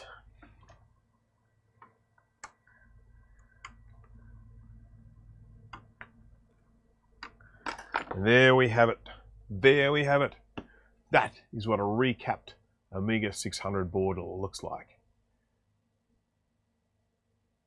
If it's been done by me, that is. I mean, so there might be people out there that do it better and there might be people that do it worse. But if it's been done by me, that's what it looks like. Okay. Okay, so let's now put some of these components back that I removed. We've got this little guy here, which is a floppy connector, and I, as I mentioned before, this is one that can go on one of two different ways. So I made a little note for my seer that it goes this way around.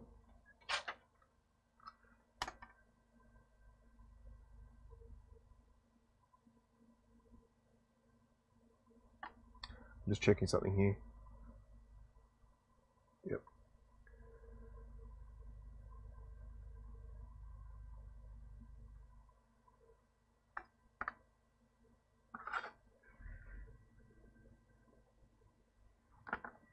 Sorry, I'm a big fat ander in the way. I blocked one of them. Oh, I have blocked one of them. By the looks of it.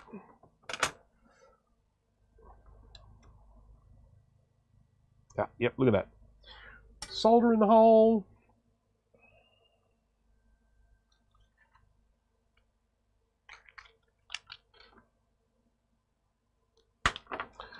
Happened when I was cleaning.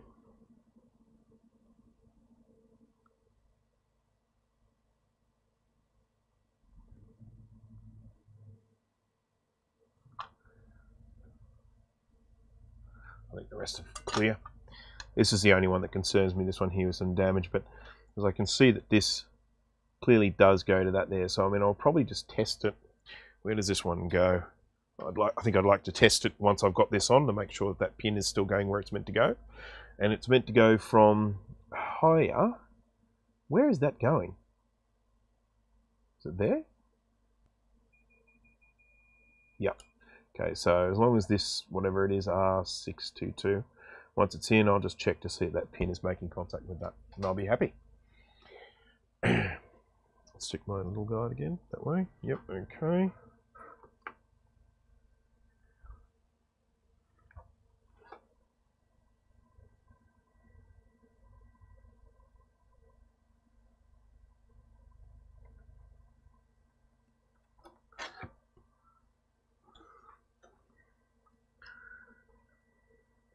Now, remember I was talking about that whole repetition thing before?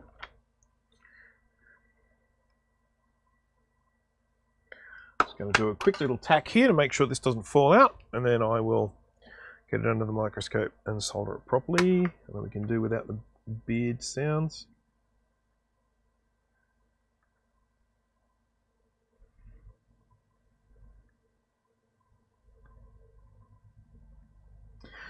There we go. Right.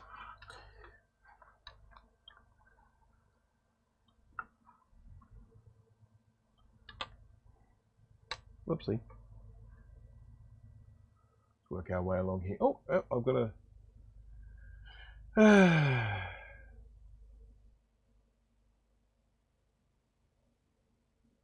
Who do I talk to when I'm not streaming and recapping? I do it fairly quietly, to be honest. I do tend to just sit here and every now and again I might just make some sort of little comment, but for the most part, when I'm recapping, I just stay completely quiet. So much easier to put solder on than it is to take it off.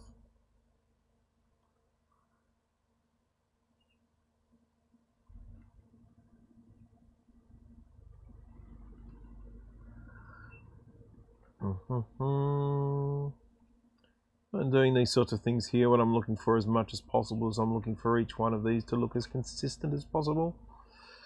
I'll never be able to make them look the same as if they were done by a machine, but I can still try and get them, you know, reasonably consistent. I don't want one great big mound of solder and one little tiny one.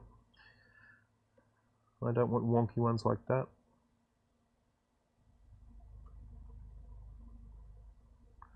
That'll do. What do you reckon? Will that do? Right, so let's just do that quick little test that I was referring to before, and that, I can't even remember which one it was. It's now covered with a component. So it was from. I'm gonna have to hold this way. It was from.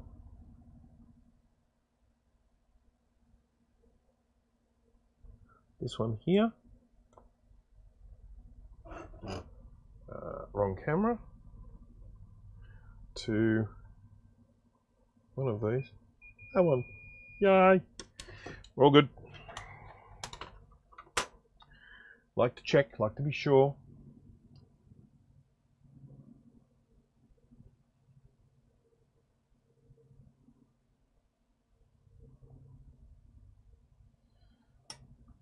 I have chisel tips, but I don't. I really don't like using chisel tips. I use chisel tips for certain tasks. So, you know, if I'm putting a particular component down, I generally switch over for a chisel tip. I do tend to use a chisel tip a bit more when I'm using the modern Macs to when I'm working on older computers like this. I nearly said vintage Macs, but this isn't a vintage Mac at all, is it? No. And so I really like to use the bevel tip. It's just a really nice versatile tip, but it's each to their own. You know, I mean, there are people that just use chisel tips and nothing else. There are people that use conical tips. There are people that use these for just about everything. These little bent conical tips. That's, you know, and that's fine. That's just, you know, you work with what you like to work with. I can make recommendations based on what I do. If, for instance, if you're going to be doing a lot of the cleaning of the pads like I do, I can tell you a bevel tip is really, really good because of that flat edge on them. But yeah, I mean, for pretty much everything that I do, for most of the things I do, I like to work with a bevel tip. But that's just my preference. Okay, so we've got our little coil to go back on, which we established fairly definitively that it's some sort of filtery thingy. I need to try and get this. I can't really bend the pins of this, so I need to get this tacked on. So what I'm going to do is I'm going to grab some solder onto the end of my tip, use flux to make that solder transfer across under the pin, and then that will hold it in place, just like that, and like that one. Needs some more solder, and like that. Okay. That's held on now with 2 pins, which is enough, and then we can do the rest the traditional way of using the flux that's actually in the solder itself. So the solder has a little bit of flux running down the center of it, and I am using that to create the nice sort of looking joins here. But when I'm in a situation where I need one hand holding solder, one hand holding a soldering iron, one hand holding some flux, I run out of hands. So I have to then go in and do creative things. Right, that's back. So I think I've put together everything I pulled apart. So I think what we do now is we consider this a completed recap. And isn't that wonderful? There it is, all done and dusted. I will probably go and have a little check. I just got that one little task that I was referring to before that I'm going to carry out now. This is on the keyboard. This is the keyboard here. With some lovely little stars here. Who am I to say whether stars should be there? If the owners want to have stars on it, they can have stars on it. I've got no issue with that.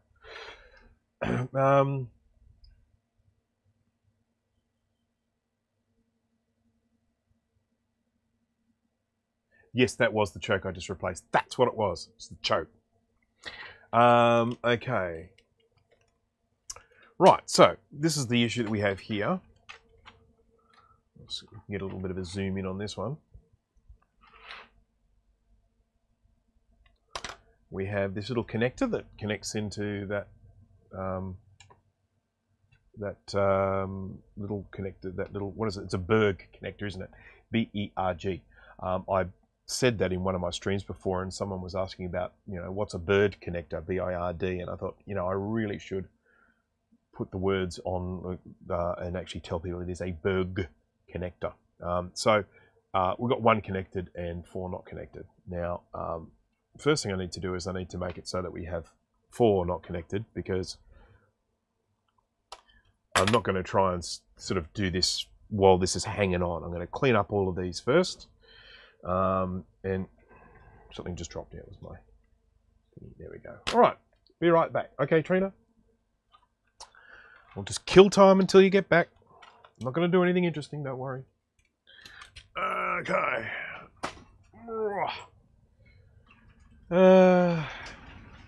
Right, so let's just turn this back on.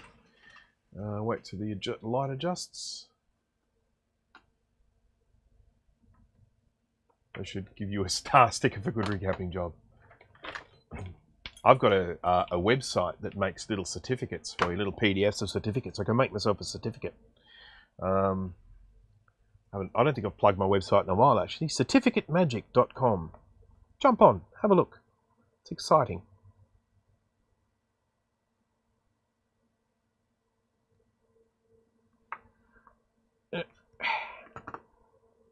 Stripping some wires here.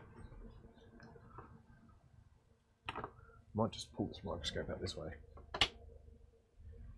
Oh man, there's flux all over the handle. Yuck. Yuck. And now it's all over my fingers. Yuck. Okay, let's continue with this little bit of wire stripping. Getting a nice close-up view of my chubby fingers here.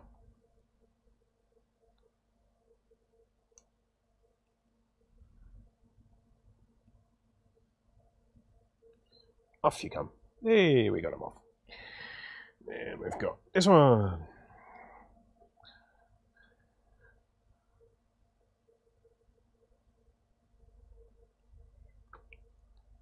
And last one.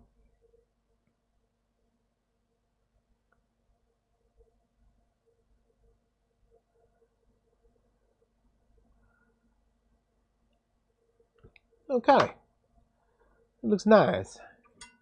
Now, I'm going to come back in here. I'm going to grab my little, one of these things. Little articulated arms that you can hold wires in. So that I can just hold these still while I get a bit of solder on them.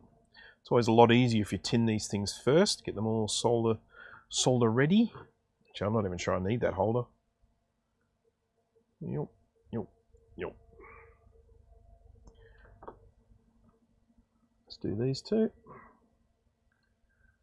Focus, focus. Come on, don't fray like that. Stay together.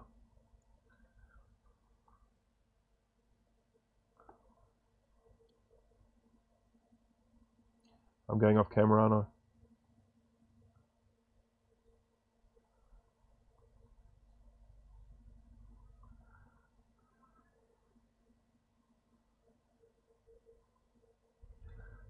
Come on, there we go.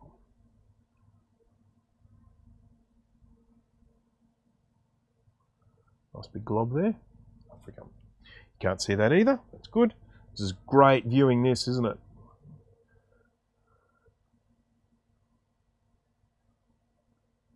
There we go.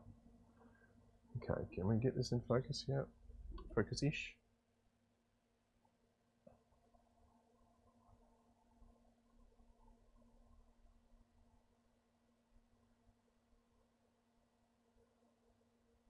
Boom, boom, boom, boom. Can't see that. I know you can't see that. Okay. Right.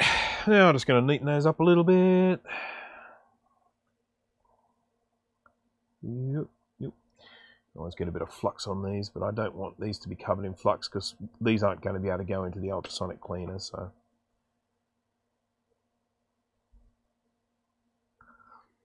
So whatever gunk I put on these, I have to clean it up before I continue.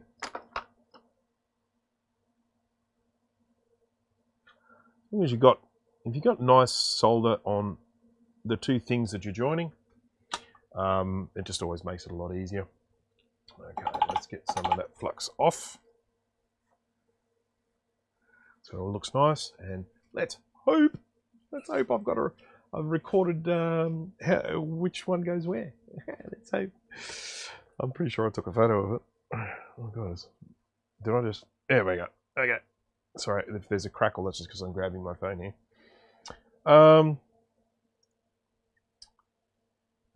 Better not read that out loud.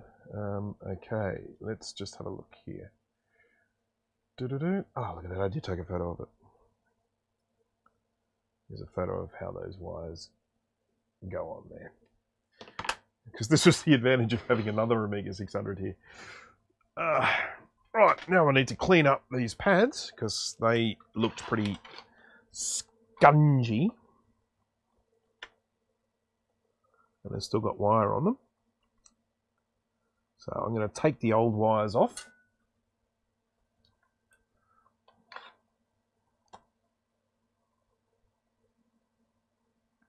There's one. Oh, still stuck to my spacers. There's two.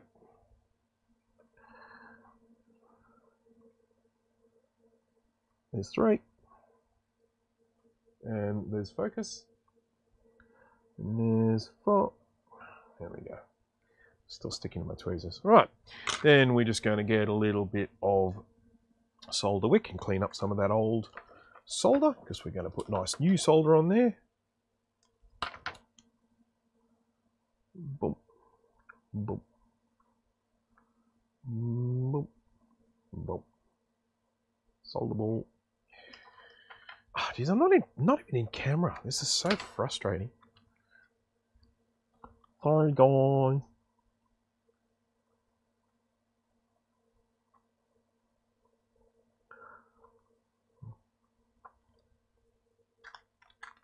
I go through so much solder wick, as I'm sure you can imagine.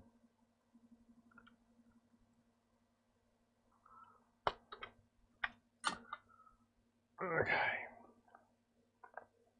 What did you miss? Not a whole lot. So I've finished the recap. I think I'd already finished it when you went. I have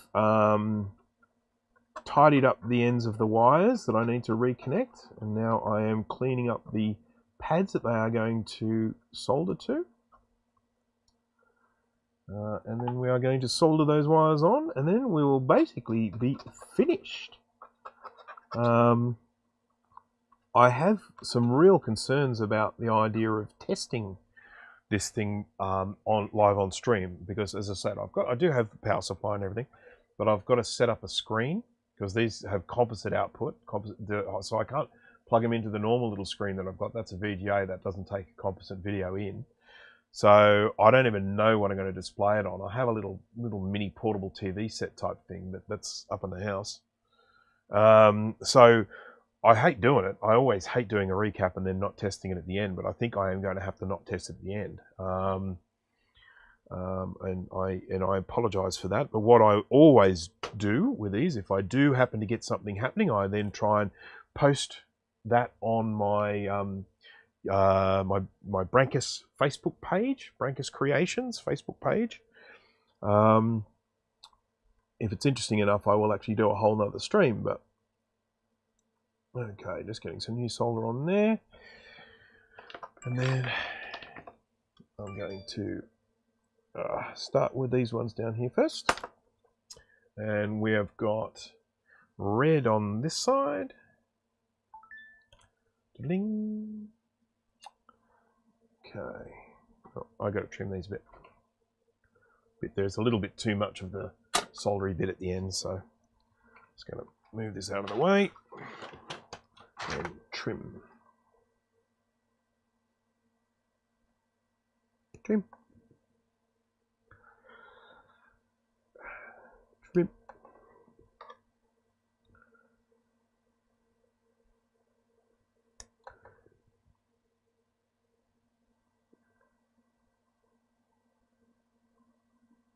All right.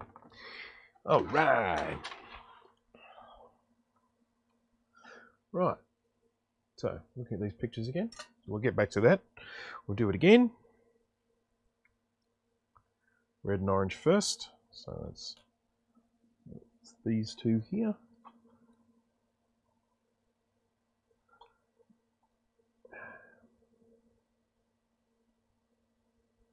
Should probably bend that, shouldn't I?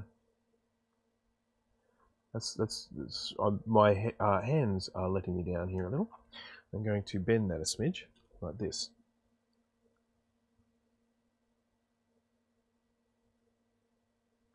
That is one of the ugliest bloody solder joints I've ever done. Don't tell anyone.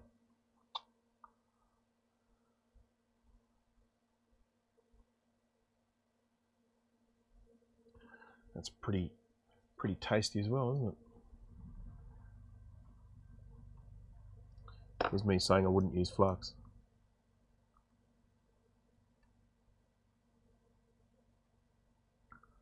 Oh, far out. Who would have thought I was going to get so much grief from these just soldering little wires?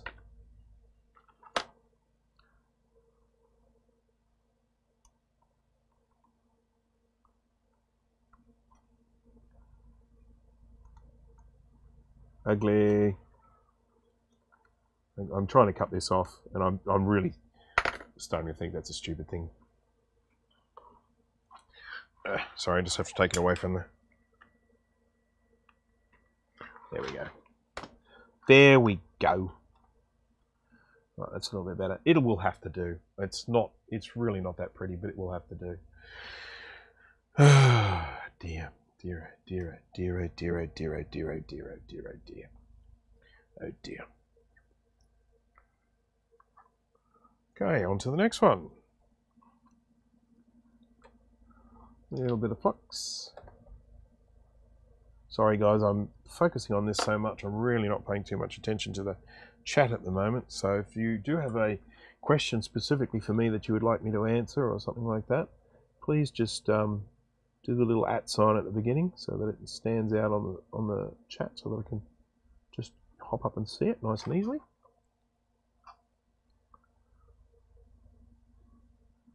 And if your comment is something like, "Oh man, those joints look awful," I really don't want to hear it.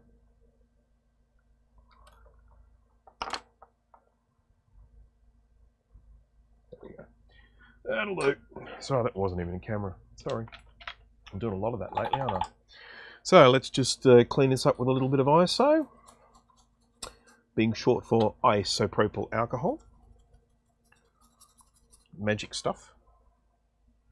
I mean, it's not really. There's nothing magic about it at all. But those wires are back on. Oh, geez, I'm just banging my microphone thingy around here. Hate to think what that might have done to the sound. Oof. Not used to having it on my person. Okay.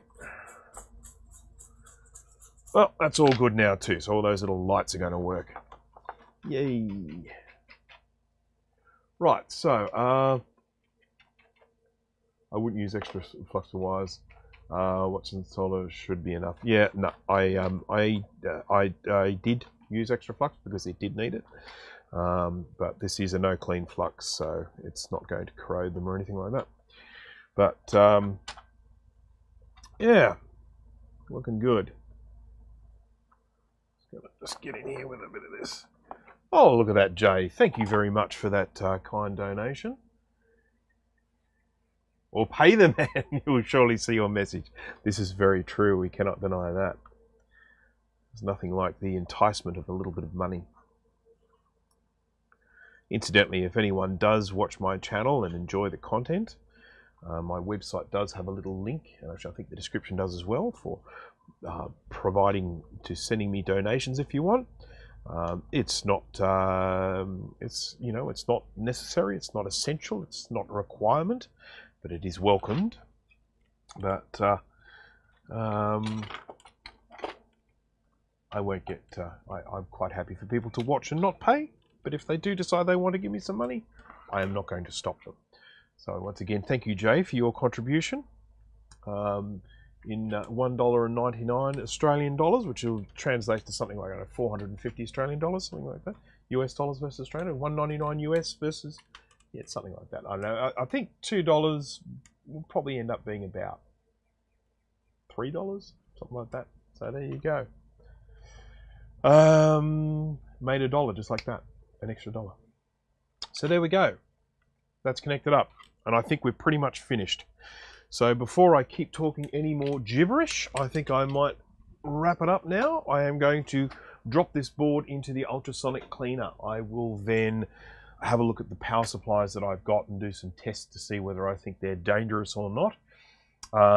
And assuming they're okay, I will then fire it up and see how I go. I will take some photos so that I can post them onto my Brankus website. If anyone wants Brankus YouTube, not YouTube, Facebook, the other one, on my Facebook page, so that people can have a look and see how it worked and all that sort of stuff. I don't think I have, there's no floppy drive on this one, so this one will just probably start up to the insert workbench screen, but that's good enough for me. As usual, I will say thank you to everyone for watching. It is 1:30 p.m. here, so it is definitely my lunchtime, so I'm going to duck off and go and get some food. Yes, so again, thank you everyone for watching. Thank you for being part of the live stream of the recapping of the Amiga 600. I'm hopeful that it works. I have no reason to think that it won't, but you know, you never know. But I will keep up to date. I will let people know and let them know how it all goes. So, now, the important thing before I go, Steve, Mac84, are you streaming later today, tonight, to show us your stuff? Or is that happening in another day? So, it's an important question. Very important question. Because we are all pretty darn keen to see what Steve has to show us. So he needs a little bit of peer pressure. So can we all get on there and say, Steve, stream, please. Steve. Sunday, I think, is a safer bet. What a cop-out. It is Sunday. It is Sunday here already. So, oh well. Okay, have a desk full of junk. That's what we pay to see, Steve. We pay to see this desk full of junk. Come on. All right, okay. Well, wrapping it up. It looks like Steve will be a tomorrow stream rather than a today stream. So anyhow, so thank you everyone for watching. I do appreciate it, and I will keep you all up to date with what goes on with this Amiga 600. But thank you very much for keeping me company while I did this very, very long and tedious job. And I will hopefully see you at the next stream. So pulls a funny face and says goodbye.